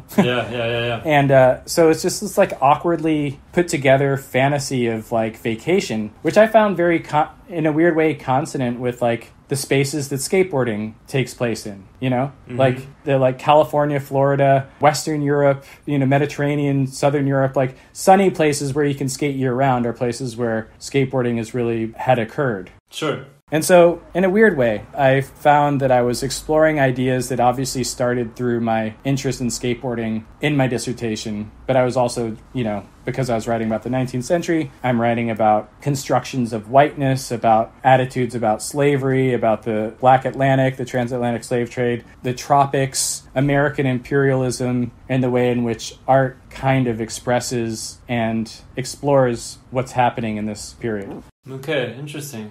Yeah, it was one of these things where I also sort of realized that like skateboarding had taught me early on that I could try and fail and try and fall and just keep working, and I would eventually pull it. And I think that was the most important lesson to have, and the thing that really kind of kept me going as I was writing and working on my dissertation, because it was just like, no one is forcing me to do this. I'm doing this because I really care about it. And yeah. So, but it is an amazing relief to have it done. Yeah, I'm sure. So you just graduated, I don't know if you can say graduated, but you completed the PhD very recently, right? Like in June or May, around there? Yeah, I graduated. And this is actually, now that you bring that up, the only time I'd ever felt as much joy, gratitude, and sincere happiness as I felt very naturally at Pushing Borders and Slow Impact was the graduation ceremony. Oh, yeah? Like the only time where I just felt like I was absolutely buzzing and like so profoundly happy was at that graduation ceremony. It was a good ceremony to just finish off that period of my life. But that's to say that like perhaps what was so great about Pushing Borders and Slow Impact was there was just this recognition of being part of a community that worked really hard to do this one thing, you know? Mm-hmm. Not that I need recognition, but just recognizing that I'm not doing it on my own, that I'm here with all these other people that worked really hard, and this is the proof of it. Actually, Sander, that I interviewed recently, also did a PhD that he completed a few years ago. I think it was about skateboarding in Korea, in South Korea. Yeah. And I think he made a book out of that whole work. And I was wondering if you were contemplating doing something similar, like transforming it into something a bit more accessible in length or in size, or, you know, that could be understood by a wider audience, maybe people that are not necessarily as, you know, that don't have the knowledge that you have about art history and everything. Yeah, I think so. I mean, let me first say that I think that Sanders' book about skateboarding in South Korea is, by all counts, a much more important and necessary book than my book about 19th century watercolors in Florida. But what you learn when you're doing academic work is to see how this very specialized thing that you're working on and you're interested in is the filter through which you can understand the rest of the world, and the sort of big ideas that you're exploring actually apply elsewhere. Mm-hmm. So yeah, I mean, I absolutely intend to turn my dissertation into either a book or a traveling exhibition with an exhibition catalog. Nice. I think what was very gratifying is, you know, it took me about 7 years of working on this topic to see it to completion. But in those 7 years, it never felt like my topic was irrelevant. Like, it always felt like it gained new urgency, and the things that were happening outside of my work were kind of helping me to think through what was going on inside of my work, if that makes any sense. Like, for example, it wasn't until, I mean, I was both Homer and Sargent painted Afro-Caribbean fishermen and laborers in Florida and the Bahamas. Mm-hmm. And during the kind of BLM protests and the riots and insurrections around police brutality in the United States after the murder of George Floyd, I was like, holy shit, I'm writing about the sort of roots of this attitude in America that is completely comfortable with seeing Black suffering and accepts Black abjection and desperation and almost aestheticizes it. Like, this is where this is happening in this artist's work, so I need to dive into that and figure that out, you know? Mm-hmm. So unfortunately, I don't think that these issues are going to be resolved or irrelevant anytime soon. And I think that art offers one of the most compelling and interesting ways of exploring these ideas around culture. So yeah, I definitely intend to turn this into an exhibition. I wrote my dissertation planning with imagining these paintings like in a space. But at the same time, the other side of it is that finishing a dissertation, no matter what it was on, just proves that it's a demonstration that you can work really hard and really intensely on a project and see it through. And the feeling of completion, just, if nothing else, it just makes me realize that I can do other things too. Yeah. Like, I'm so lucky to have like this world of skateboarding where if I just apply like a quarter of the discipline and rigor and effort that I put on my dissertation into this really rich world of skateboarding, like the results I'm not saying that what I do will be amazing, but like skateboarding is such a ripe culture for analysis, for discussion, for conversation, for everything that we care about, that I'm excited to sort of not approach it as an academic. Because my whole point with academia, my teachers in undergrad made art history seem really, really exciting and really, really relevant, and they spoke about it in normal language. Yeah, it was accessible. Yeah, that bored college students could not only understand but be excited about. And that's always been my goal, is to kind of democratize this information and make it, like, I don't think that you need to get your PhD to like learn about art. Like, I think art should be accessible, I'm happy to use my training as an academic at the highest level to make a 12-year-old appreciate art. After completing the PhD, since it's such a long period of time working on a project, of course you were doing a lot of stuff around that, not just that, but was there also a bit of I'm sure there was like relief and, as you said, gratitude and happiness and everything, but was there a bit of, not bitterness, but like kind of feeling a little bit bummed that, this is over, like what's next or something like that? Melancholy or... Yeah, I guess so, yeah. Empty nest. In some ways, yes, and in some ways, no. Like, I definitely kind of miss looking with hungry eyes at the artists that I was looking at. Like, every time I would travel across the country to see a Winslow Homer show or a John Singer Sargent show, and I would look for clues in the works that would, like, reinforce or contradict what I was writing about in my own work. Mm-hmm. So I don't have that kind of desire right now as regards those artists. On the other hand, I always have 3 things happening at once. I'm always sort of working on 3 different projects. Okay. And I'm very grateful that as I was wrapping up my dissertation, that I was able to start work on the series that I'm doing for Thrasher. And also, I basically write essays for a photo gallery in the Bay Area. So I kind of I'm happy to sort of let the dissertation and those ideas sit where they are for now and take some of that energy and work on these other 2 things happening. And so if my dissertation were my only area of interest, I would be bereft right now. But luckily it's just I already have this other thing going, and now I can really turn to that and, see where that goes, and maybe that turns into a book, or whatever. So, but it's a good question. And I think that there's always a feeling of empty nest once one project has flown the coop. Yeah, you're leaving behind something that you spent so many years, so many hours working on. And it's, I'm sure there must be a little bit of sadness, leaving this behind. But there's also just this feeling of just great satisfaction. I'm just I don't even know if I'm right or wrong, but I was able to convince 4 people on my committee, the people who actually read my dissertation, that what I said is good enough to pass. So now I can just have my weird ideas and have the PhD that demonstrates that I've expressed them clearly enough. Yeah. And it doesn't really matter if I'm right or wrong. I did the thing, It's for sure. It's when you land your first kickflip, you're it may have been terrible, but I still did a kickflip, or when you've learned to ollie and you spend a week with your back foot coming off, or you're just nothing connecting, and then you did one, and you're I got air. It doesn't matter how high the ollie was or how good the dissertation was. The point is I was floating there for a little bit and I rolled away. Yeah, exactly. And actually, we mentioned it throughout our conversation, but I'd like to ask you a little bit about this whole ledge, of course. So as we were recording this just a few weeks ago, Thrasher released the pieces on San Francisco. Mm-hmm. That were really cool. Really enjoyed those. And I wanted to know, when did this project start? And did you approach Thrasher and pitch it to them? Or did they approach you and say, we'd love to do, something with these guidelines and you could be, the host, kind of? How did it all start?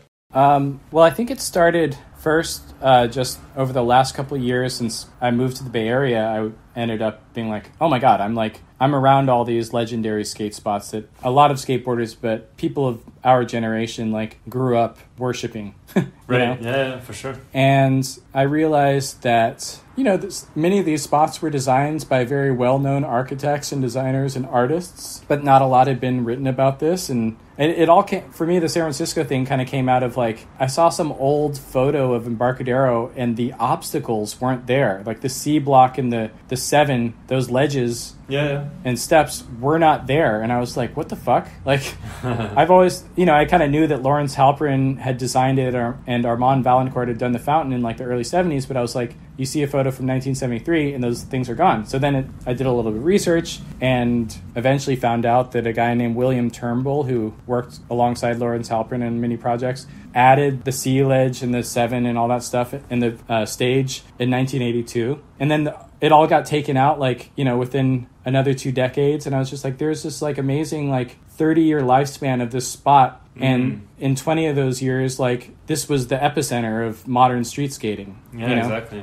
So I did a lot of long form, probably annoying to read, Instagram slide stories about that, where I could incorporate sort of images and text and video clips. Okay. But yeah, one evening, Tony Vitello, who's the publisher of Thrasher. Right. He's a friend of mine. I've known him for 5 years. He and I, every now and then, he'll I think he feels sorry for me. He'll take me out to dinner and we'll go skating and stuff. I don't have a lot of friends in San Francisco, so he's taken me in.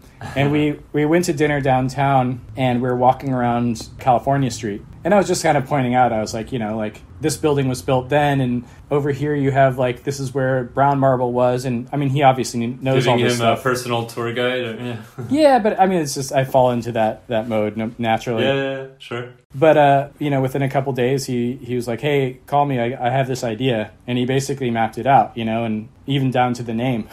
And it just felt I was yeah, of course I'll do this. This sounds great. And it felt such a kind of I'm really grateful to him that he sort of recognized that I nerd out about this stuff and that this would be the perfect kind of thing for me to work on. Absolutely. Yeah. So it wasn't something that I pitched to them. It was absolutely something that was offered to me. Yeah, and that's amazing. Yeah, so it's been really fun, and I think I've watched each of the videos like once because I'm sort of embarrassed about, like with anything, once you watch something you're like, oh, I wish I'd said that, or you know, like I said when I'm talking about Drake Jones's Switch 360 flip, I say he landed it away perfectly, and I meant rolled away perfectly. So ironically, like I describe his perfect landing imperfectly. But I think it's just, you know, it's other people have done videos about spots. There's obviously like there are precedents here, but it's something that I feel somewhat uniquely poised to do. Like I have the sort of like training as an academic to do the research. I have the background as a lecturer and tour guide to be able to tell these stories. And I have the lifelong devotion as a skateboarder to being able to explore why these spots matter to us. Right. Yeah, so it's a lot of fun.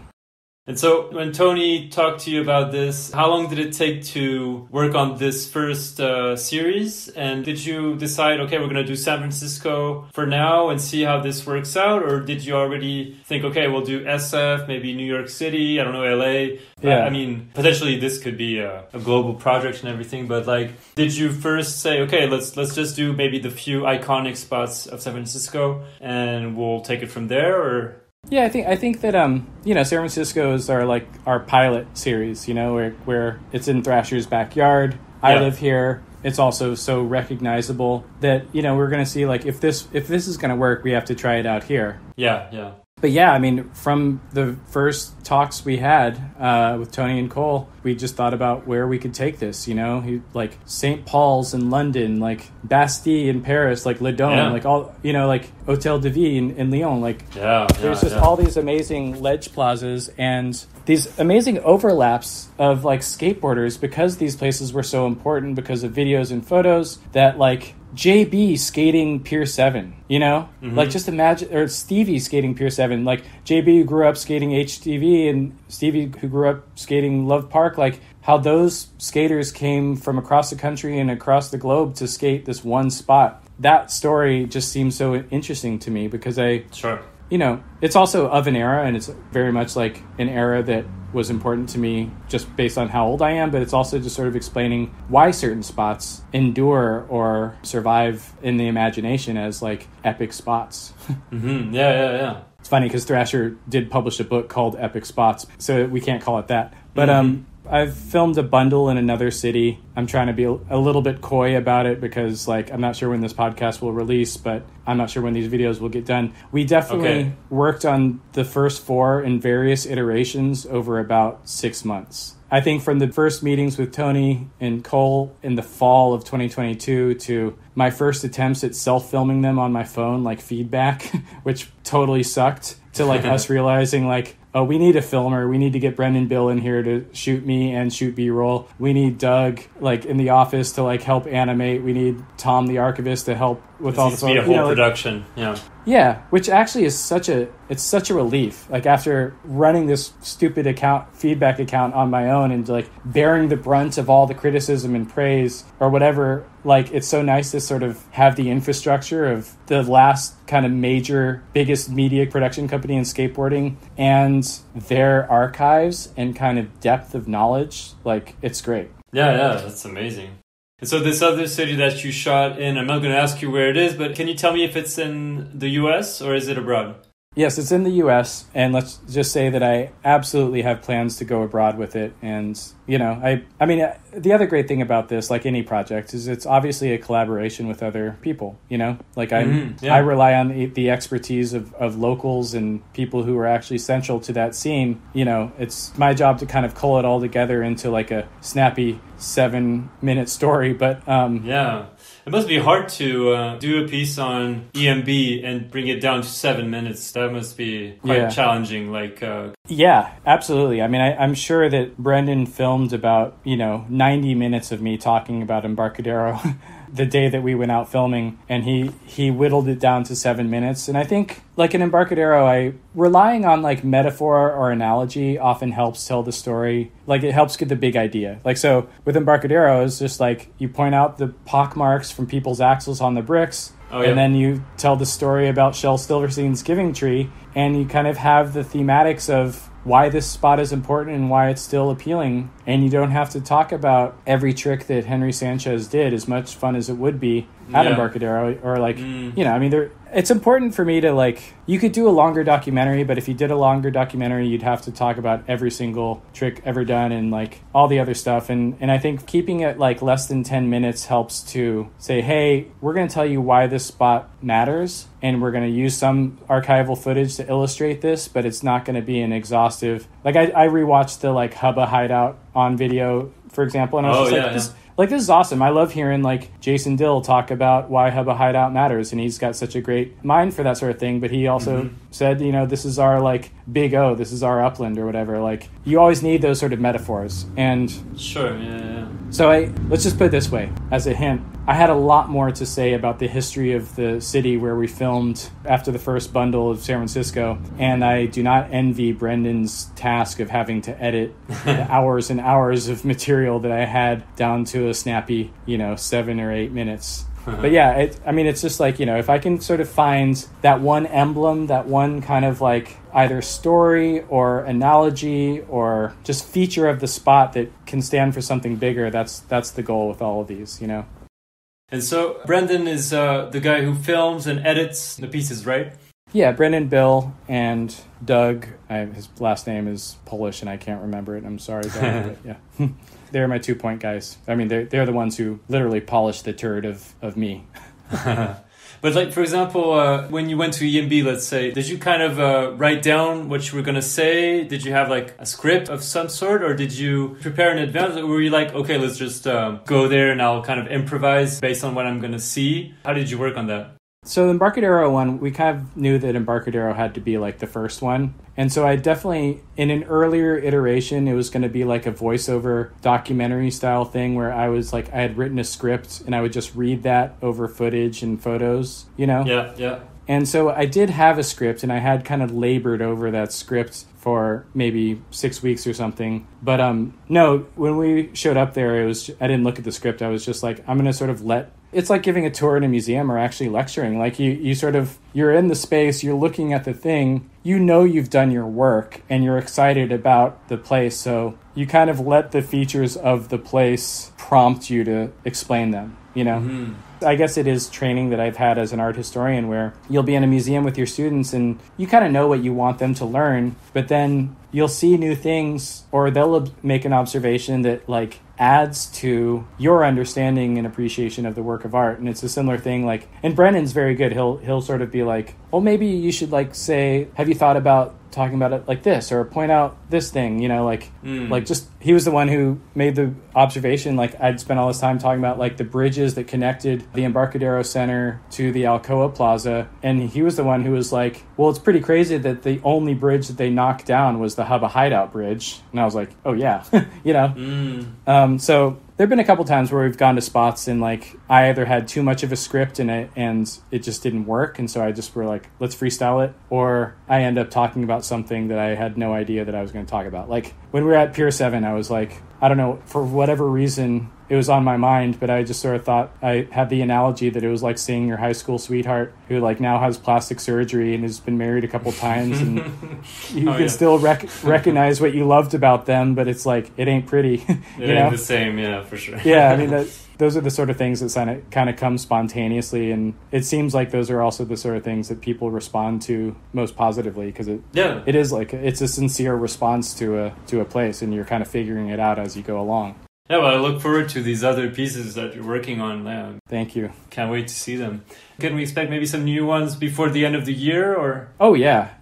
I think, I don't want to reveal too much about our production schedule, sure. Because of course. I'm a little bit, but I think it's basically like we release one a week for about a month, and then we kind of are working on the other bundle that next month, maybe 2 months. So it's like, it's an ongoing thing. It's not seasonal, but it is like, each city or each spot will kind of get its own little bundle. Okay. So yeah, but it also means like, the book isn't closed on San Francisco. Like obviously, sure. You can talk about Brown Marble, Wallenberg, Union Square, all these other places. And since we're in San Francisco, I think there'll be a little bit of a bias because it's just so easy to shoot here and there's so much history. But no, Philadelphia, DC, Paris, Lyon, like Barcelona is a huge one. You know, like Barcelona. How do you pick 4 spots in Barcelona? I mean, exactly. And then also like which one is like the emblematic spot, you know? It just depends on the era, but I guess for Barcelona maybe. Sure, yeah. That's debatable, but yeah. Right, or Sants. I mean, you know, like you listen to Josh Kalis and he likes Machba fine, but he thinks Sants is the real plaza, you know? Right, yeah. What's cool is it just always depends on the era, you know, like any city, any spot, any scene, like skateboarders will privilege one spot over another just depending on how accessible it is and the environment, the setting. So very cool. Well, can't wait to see those new ones, yeah. Thank you. Yeah, they're fun to work on. I usually wrap up my interviews with one question from me before we do the friends question, and that's basically what's, according to you, the most valuable lesson that you've learned from skating. And of course, it's not just the act of skating, it's everything that goes around it. So what's like maybe one valuable life lesson that you've learned from all these years around skateboarding? I think it's more like a word or an idea than a lesson, but it's impermanence. You know, that early on, you learn that your skateboard is going to get thrashed and chipped and fucked up, and you learn to embrace that. Because if you don't embrace that, then you're going to be embalming your skateboard and you're not really going to be skateboarding. Right. And similarly, you learn that your body is going to get hurt and your brain is going to evolve and change and morph, and that nothing should be fixed, that you can't hold these things like to be precious and, you know, like undisturbed. And that's an important thing, that skateboarding teaches us to embrace change and to embrace impermanence. And I think that that's the best way to move through life.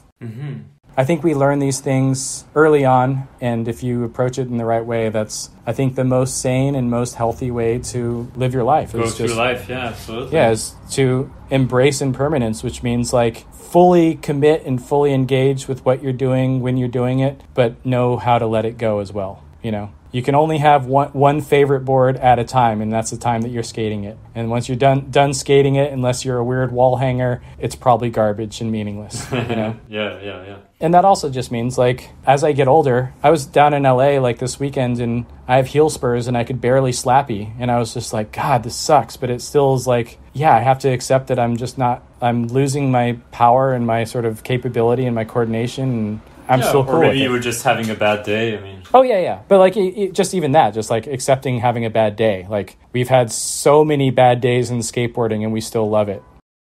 Okay, well, let's wrap it up with some of these friends questions. So. All right, I'm approaching with trepidation. So I'll have you listen to this first one.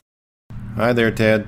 One of the things I really love about your work, and in particular with this old ledge, is how you connect all of these familiar historical elements of skateboarding, from the skateboarders to the skate spots and the tricks done at them, to the architectural history of the city itself, which I think provides really fascinating and important context that we don't often see. Is there anything else that you think would add extra definition to skateboarding's history when explored in a similar way? Whether that's looking at the impact of municipal politics, music, or what have you on skating? I can almost guess who that is, but I'm not sure. Okay. I know that's not the question, but is that Cole? Yes, exactly. Oh, wow. Cole Nice. Lewicki, yeah. You know shout outs to Cole. Wow, okay. I may not be able to do that for everyone, but thanks, Cole.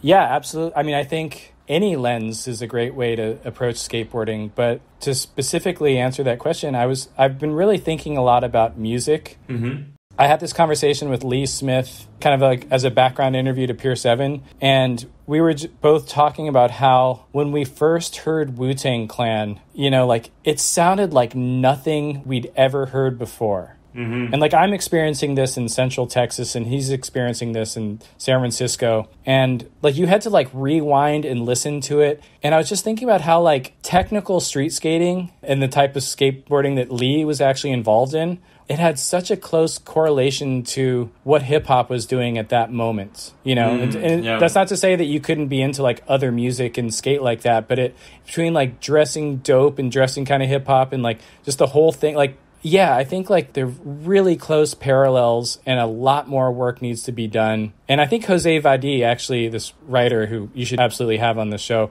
he explores the relationship between music and skateboarding with a greater depth and kind of sensitivity than I would ever be capable of. But I think like not enough has been written, said, or considered when it comes to thinking about how music impacts skateboarding. Mm-hmm. And I'm not the person to do it, but that would be another absolutely like the culture, you know, like the sort of like, I think skateboarding and hip hop in a lot of ways, like they sort of parallel one another, but also like they both have these sort of similar golden eras and blow up and become mainstream under very similar circumstances as well. So I guess the short answer is just music. I wish I knew more about it, and I wish I could be that person. Mm-hmm. Thanks, Cole. Okay, this next one is from Ted Schmitz. Oh, shit. So Ted asked a few things, but maybe we can just do one of these questions. I'll read them all to you and you can pick the one you want to answer. Okay. The first one is, what happened when you visited the Gons Curb during the forest fire hazy day in New York City? Second one is, how do you feel about the idea of the city resurfacing Tompkins or adding ramps? And the last one is, should someone aging gracefully as a skater get more into transition or curbs? I'm going to answer the first and third. Okay. So what happened during the Gons Curb incident in New York City was, Jesus. I was with Ted, and Ted's a great photographer, but he wastes his photographic talents on me skating curbs, which should answer the aging gracefully question about curbs or transition. And so he was setting up. First, I should just say that, like, coming back to New York City this summer was the first time that I felt like this wasn't my home and that I had either moved on from many of the ideas or was simply just, like, many of the things that were happening in the city no longer applied to me. And I also felt it, like, had a different energy. Like, New York is a little bit more wild and kind of dangerous after 2020, I think, than it was before. Okay. Or maybe I've just lost the code. But anyway... So we're setting up to shoot a frontside slappy, and at that curb that Gonz always skates in Battery Park. Yeah. And this guy comes over to Ted, and he's like talking to Ted, and he's kind of in his face, and the guy looks a little off. And I can sort of tell by Ted's body language that like this guy is just like making him feel uncomfortable or whatever. I mean, I could just sort of tell that like the dude's like not picking up on social cues. Okay. And so I walk over and I'm like, what's up, man? And he's like, you guys are brothers, aren't you? And I was like, no, we're not brothers. Like, we have the same first name, but not the same last name. And I'm making a joke. And he's like, don't play with me. You guys are brothers. And I was like, I'm not, man. I promise you, like, if we were, I'd tell you, I'd be proud to have this guy as my brother. And then he kind of follows me back to where I'm skating or starting. And he's like, look at your eyes. He's like, you guys are brothers. And I was like, we're not. And he's like, you should treat people how you want to be treated, motherfucker. And I was like, oh, shit. Okay. Like, the vibe just shifted. And and I'm like, I am, man. Like, we're just trying to skate, have a good time. Like, I hope you're doing all right. Like, whatever. Keep it moving. I don't think I said keep it moving, but I'm just like kind of just trying to be assertive and also not trying to have a conflict. Yeah. And he's like, I will slap the shit out of you. And I was like, I hope you don't. He walks across the street and he's kind of muttering to himself. And I do a couple slappies, whatever. And then next thing you know, he's like running back over towards me, screaming, you think I'm playing? You think I'm playing? He throws his bags down and takes a swing at me. Wow. And I haven't been like punched on the street like ever. Certainly not in the 18 years that I lived in New York, and definitely not in like the 3 years that I've lived in San Francisco. Although this sort of thing is more prone to happening in San Francisco. Next thing I know, like the skateboard's in my hand and I'm kind of holding the trucks and like the board as like a shield / weapon. And Ted runs over. He's like, whoa, whoa, whoa. And like this dude's like yelling and I'm yelling. And I mean, I don't remember this totally clearly, but I just kind of think at a certain point, I'm like, okay, this dude's obviously totally crazy. This has nothing to do with me or Ted or anything. Like, we just happen to be in his space. And if I keep yelling aggressively, like, this is just going to escalate. So at a certain point, I'm like holding the skateboard and I'm like, are you all right, dude? You know? And he's like, you know, like, I'll punch you in your throat. And I was like, I really hope you don't, dude. You know? And he's just like, kind of goes back to his stuff and picks it up. He's still like kind of like muttering and threatening, but it's not going to escalate. Okay. And it just, I don't know. I mean, it wasn't like, this sucked. It sucked for him. It sucked for us. Like, luckily, like, it didn't accelerate past that, because why should it have? But it was just like a rude awakening where I was just like, okay, like, no matter how long I've spent in New York and how street smart or savvy I think I am, like all that bullshit I just told you about being a tour guide and having eyes on the street, none of that matters when, like, you're sharing space with with a psychopath. Yeah. I mean, you know, he obviously had some sort of, like, mental health issues and whatever. Probably, yeah. But just, like, the other alternative of, like, me doing anything with that skateboard against him, that sucks. Or, like, him, like, hitting me or, like, whatever, like, that also sucks. Like, so it was a very humbling, kind of weird encounter to have. But I guess in a weird way, it ended as best as it possibly could.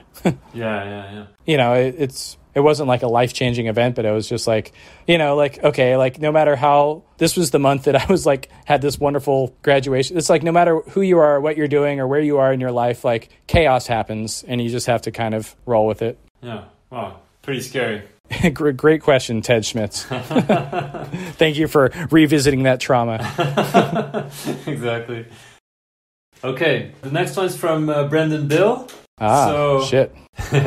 He said, what's the best spot along the Embarcadero in 2023? And he also asked, what Embarcadero spot do you have a physical piece of? The best spot for me along the Embarcadero is the very shitty ledge behind the fountain that, as far as I know, I'm the only one who actually enjoys skateboarding. It's about 10 inches high. It's slanted. It has a limited run up. And the challenge of skating that ledge for me is like very, very rewarding to just do tail slides on. So my personal take is, it's the ledge behind the fountain at Embarcadero, kind of the newer part of it. And yes, I guess I can cop to this here. I physically removed 2 of the glass blocks of the bay blocks while filming our episode there because you can easily just pry them off and people had already taken them. And that spot, that art installation, piece of outdoor art is severely compromised anyway by the skate stoppers and all the vandalism. So I was like, you know, I like these 2 glass blocks and my partner likes them in our house. So here they are. And it's also, you know, like it's a relic. It's part of an era and part of a spot and part of a city that I care a lot about. So I have no qualms about that. I hope I don't get arrested for admitting that. Okay, the next one is from Farron Goulding that I had on the podcast not long ago. Oh, yeah. So he said, which famous spot is so hard to skate in terms of basically being a bad spot that he or you are surprised it went on to become as notable as it has? That's a good and challenging question. I would say generally that most of the spots in San Francisco are a lot harder to skate than they look. And that partly has to do with just the air and the weather and the kind of how rugged they are. So I think like maybe it's amazing that Hubba Hideout had the life that it's had because that was a very challenging place to skate. Whereas like when you go to like LA or a lot of European plazas outside of London, because I think all of London is really hard to skate. But you know, a lot of these other like iconic plazas and skate spots are a lot more easy to skate than the places you go to in San Francisco. And I'm not being chauvinistic there. I'm just saying like New York's way easier to skate than San Francisco. So I guess I'm going to just be kind of basic old head and say Hubba Hideout, even though it's gone. And probably with respect to Farron's work, it looks like those Vicky benches were really hard to skate. They're like high and short and kind of the ones that Lucian Clark, the latest piece he did for Quarter Snatch.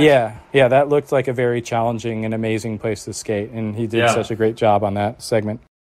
Okay, the next one is from, I'm not sure how to say his name, Louis Sarowski, Lurker Lou. Yeah, Lurker Lou, yep. Sarowski. Sorry for butchering your name, Louis. He's used to it. Yeah, I'm sure. So he said, where is his short and wide aesthetics chain t-shirt? That's my only question. That motherfucker. Yeah, he once, like, about 10 years ago when I was feeling not so comfortable about skating with other people, he's like, don't take this the wrong way, dude, but every one of your shirts fits like it's too short and too wide for you. So... But don't take this the wrong way. Yeah, but I'm going to insult you. But that's Lou's charm. Right. My aesthetics chain T-shirt is in a box in a closet in my mom's house in Berkeley. I still have that thing, and it rules. But yeah, Before I moved to New York, I was friends with like the team manager of aesthetics at the time, this guy Barrett, and a few of my friends were like either had been on Flow or were on Flow for aesthetics. So I showed up to New York City with like just a bevy of the coolest aesthetics gear that ever existed in the golden era of that company. So I think I was kind of known for having some kind of wild aesthetic stuff in the era of 2002, 2003, because that was probably the last company that I really gave a shit about. Okay, next one is from Michael Burnett. Oh, no. He always asks weird but fun questions. So he said, who is the greatest Texas vert skater and who is the greatest street Texan?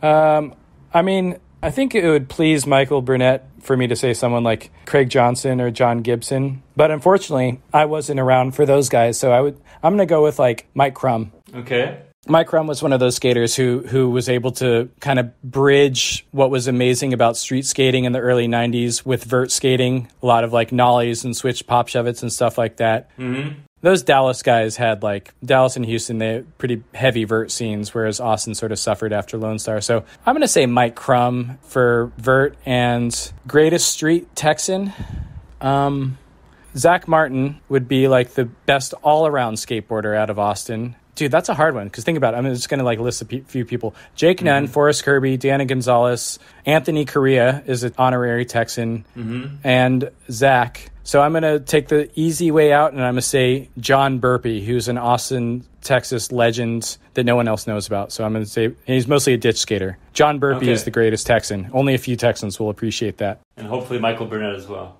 Right. Oh, honorable mention goes to Richard Angelides, too. But there we go. Oh, I didn't know he was from Texas. Okay. Oh, yeah. Yep. All right. So then I have one from Sloan Loritz. Is that how you say his name? Oh, Sloan. Yeah, Loritz. Yeah. So basically, he wanted me to ask you about this NYC-based message board called Metrospective.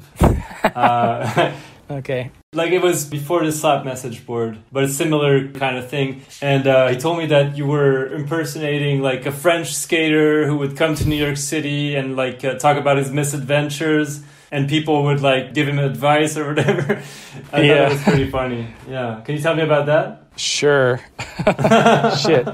Well, let me just add some historical context, which I think we've already covered, which is that I moved to New York in the wake of a very disappointing experience of attempting to live in Paris and attempting to kind of fully immerse myself in the French skateboarding world. Right. Yeah. And I think I must have like vectored that trauma and that disappointment through the invention of like an imaginary kind of French tech skater who wore swishy pants and like action shoes. Kind of, like a Lacoste hat or something. Like your Flo Marfang or your JB Gilles or Frank Baratario, like that type of skater. Right. But yeah, it was sort of like chronicling my own misadventures in downtown New York and vectoring it through this like made up persona of this French guy that I would like, I would talk about all the tricks I was doing at like the TF in downtown and then all the kind of strange social interactions I was having. And it's kind of like Feedback TS where like I didn't actually know that people were taking it seriously, but it was still in this period of like anonymous message boards where like everyone was posting under a different handle, like no one was themselves. Right, yeah. And so like, it seemed pretty, seemed like a worthwhile project. I forgot his name. Yeah, I was going to ask you if you remembered, but okay. No, yeah. I mean, it's so funny to think about, like, the skate scene in New York in 2002 is actually pretty small. Mm-hmm. Like, not a lot of people were, like, moving to New York at that moment for skateboarding or to be involved in skateboarding. Right. And so I'm not going to say I made a big splash, but it was fairly easy to kind of figure out that there were like, everyone skated Tompkins or skated Flushing. And then, you would do a little loop downtown or a loop up to Midtown. But otherwise, everyone was kind of like talking about skateboarding on these message boards. So I thought I would fuck with that a little bit. Okay. Next one is from Aaron Meza. Shit. So he said, Ted, if you had one ledge to skate for the rest of your life, currently skatable or lost in the sands of time, which ledge would it be and which 3 skaters would you have at every session? And then bonus question, which famous architect has been the most prolific at creating the most skatable spots? Cool. Great question. Jesus Christ. You can tell he always has great questions. Yeah, he's brilliant. I would say brown marble, and I would want to skate brown marble with Rick Ibiceta, because I just think he was like an early pioneer of skating brown marble. Eric Pupecki for his frontside 180 fakie 5.0 alone. Mm-hmm. And Mike Carroll for his nollie flip backside 50-50 trick tip for the 4-in-1 on brown marble. And and I think in an indirect way, Mies van der Rohe is the architect who is like single-handedly responsible for the design of most of the legendary skate plazas or like perfect marble benches. Like whether he had a direct hand in it or not, I mean, he definitely designed a few very important plazas in like Chicago and Toronto that have been long-standing spots.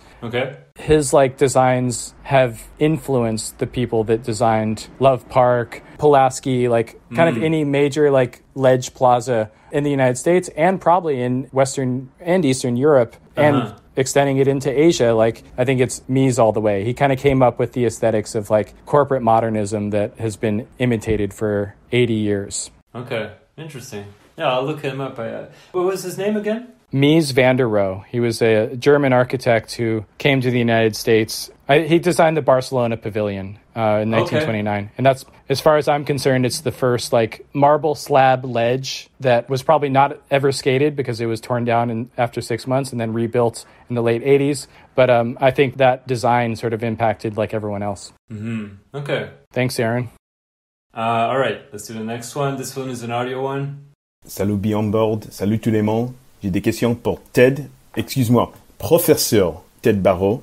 Hello everybody, I got a couple questions for Professor Ted Barrow. Ted, hard-hitting question for you, homie. At what point does skate nostalgia, more specifically the consumer-driven skate nostalgia, eBay, Instagram sites devoted to old clips, old catalogs, at what point does this become destructive for skateboarding and skate culture? Or is it a positive? And what's your favorite company that nobody remembers? So I got two for you. J'en ai deux. Okay. I think skate nostalgia fuels a lot of the skate industry now, so yeah. I don't think that it's necessarily destructive for the culture of skateboarding or the industry of skateboarding. I would argue you could say that this old ledge is, you know, a form of skate nostalgia. Sure.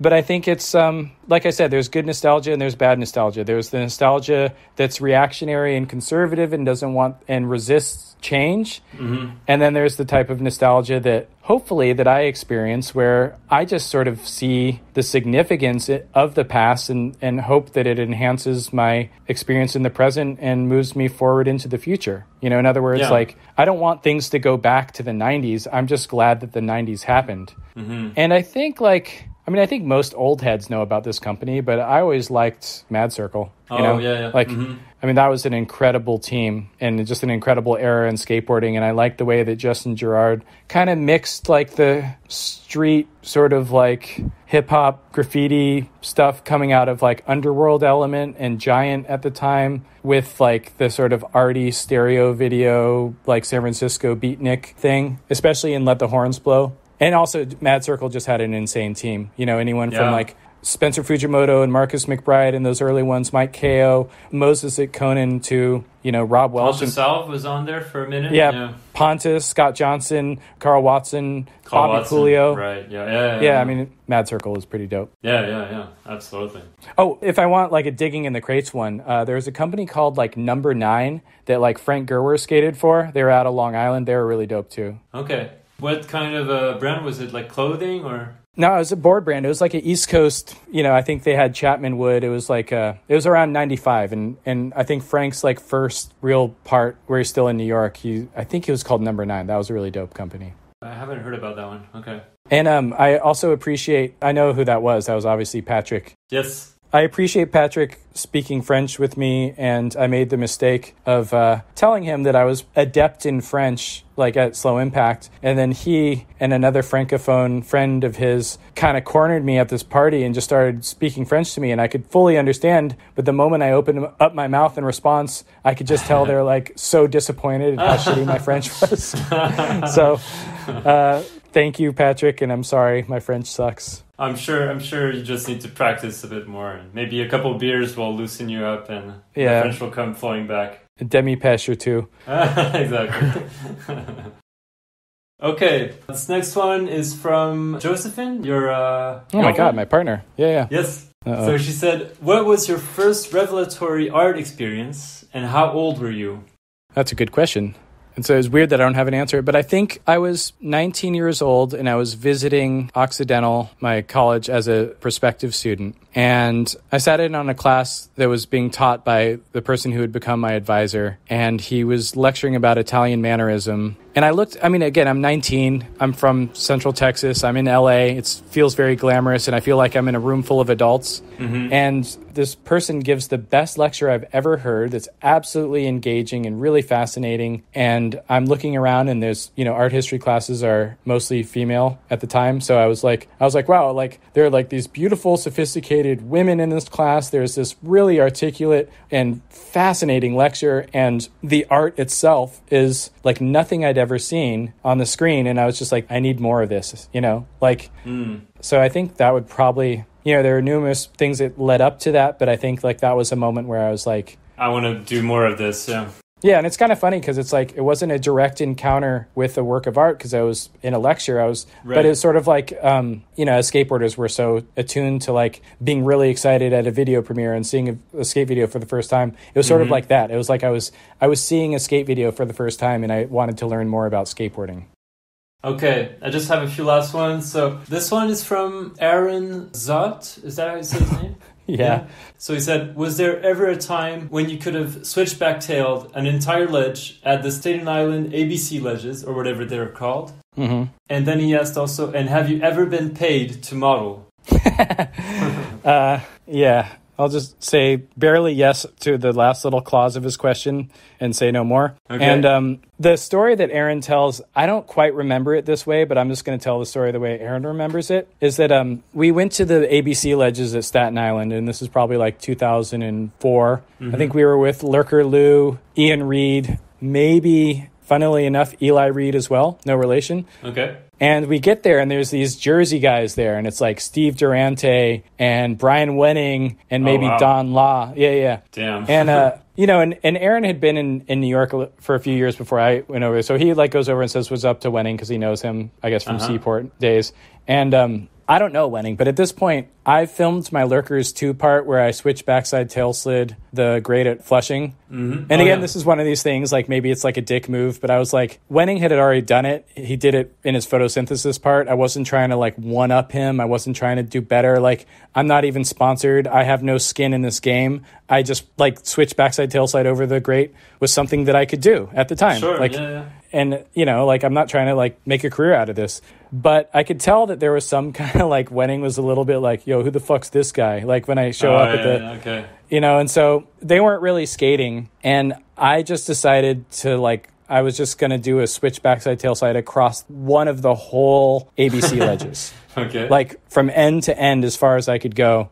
And... I don't know if this, I mean, it's probably also just because I didn't have that many tricks and that was the only thing I could do that would be even good. But like Aaron thinks that I was doing that to sort of assert my dominance in the field of switch backside tail slides against a fellow switch backside tail slider. Mm-hmm. I don't think I landed it. I don't even know if I was like doing it that way. I think maybe I was offering like, it was like a peace offering. It was like, you may be pissed at me because I did your trick over the grate, but you don't understand that this is the only trick I can do. Whereas Aaron, I like this version of Aaron's interpretation, but he thinks that I was just like, don't fuck with me and my trick. You're in my house.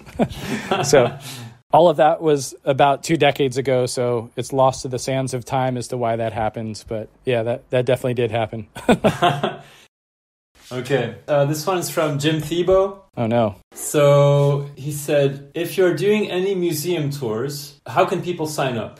Oh, okay. That's nice. Yeah, I do enjoy taking my friends to museums. It's also something I have like a Patreon where I do like skate and art content, and people can just find, like message me on my Patreon, and if they're in town and we can work it out, like I'll definitely give them a museum tour. Cool. So people can find me. I'm not going to use your podcast to promote my Patreon, but that's the easiest way. And if not, just like send me a DM. Like more often than not, it's an honor for me to like lead anyone through a museum. And I'm so thrilled that anyone wants to hear me blab about art for 90 minutes in a museum. But yeah, that's it. I hope I don't regret saying that, but yeah. You're going to get like tons of DMs. Like yeah, that's how Jim got his museum tour from me. So that's a sweet one. Thanks, Jim.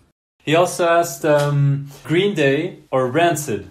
There's literally no difference between, it's the same thing. I don't know Rancid. I haven't heard of it, but yeah. Yeah, it's Jim's part of this like whole like East Bay punk scene that where all the music is indistinguishable. And so I think he's trying to like make a joke that these are two separate bands, but they're actually not. It's all the same. Like if you've probably heard it in like the part of the 4-on-1 videos that you fast forwarded because it was like a boring contest section in like, you know, Antioch or something. But yeah. I love this. Okay, cool. All right, let's do the very last one. Hello. My question for you, I hope, is pretty simple. As skateboarding's kind of go-to art critic, and as my own personal go-to art critic over these past few years, you've always just been extremely generous with both me and now you're having the chance to be more generous with skate culture more broadly with your show on Thrasher. My question for you, though, is maybe about a time when your knowledge and experience with the visual realm has butted up against the limit. And I guess what I'm asking is what is your experience with the sublime? What is your experience with beauty? And have you ever encountered a beauty that has frustrated your formidable skills of critique and understanding and analysis? Thank you. I'll take my answer off air.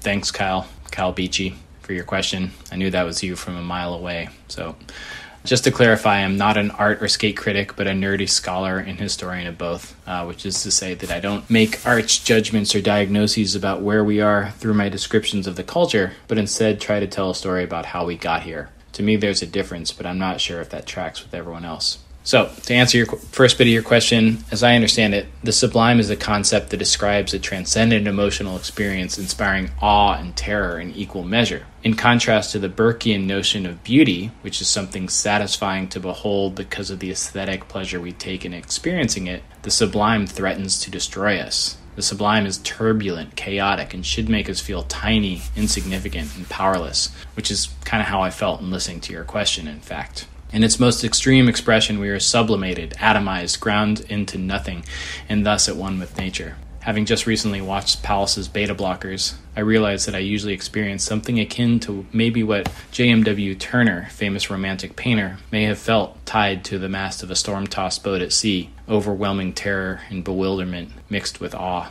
as if I'm witnessing something that I can't possibly understand or express in traditional language. So yeah, I guess Palace videos are my sublime, whereas strangely, the music of the band Sublime is beautiful to me. Thanks, Kyle. All right, well, yeah, let's wrap it up here. Thank you so much, Ted. My pleasure. I mean, thank you for what you do, because I do think that these type of conversations about skateboarding, as unwieldy as they can be, are probably the most important conversations that we as skateboarders can have. It's so hard to articulate this thing, and these type of interviews are the way that we stammer towards meaning. So thank you. I appreciate it. That's it for my conversation with Ted. Follow him on Instagram at Ted Barrow for your daily dose of art and switchback tales. Check out some of the panel talks Ted has hosted at Pushing Borders and Slow Impact on YouTube. Support him on Patreon at Berate the Birds. And obviously, if you haven't watched them already, I highly recommend you go check out the This Old Ledge San Francisco pieces on the Thrasher website or on YouTube. And keep an eye out for the next ones, which should be released shortly. Thank you for tuning in. See you soon for a new episode of Beyond Boards.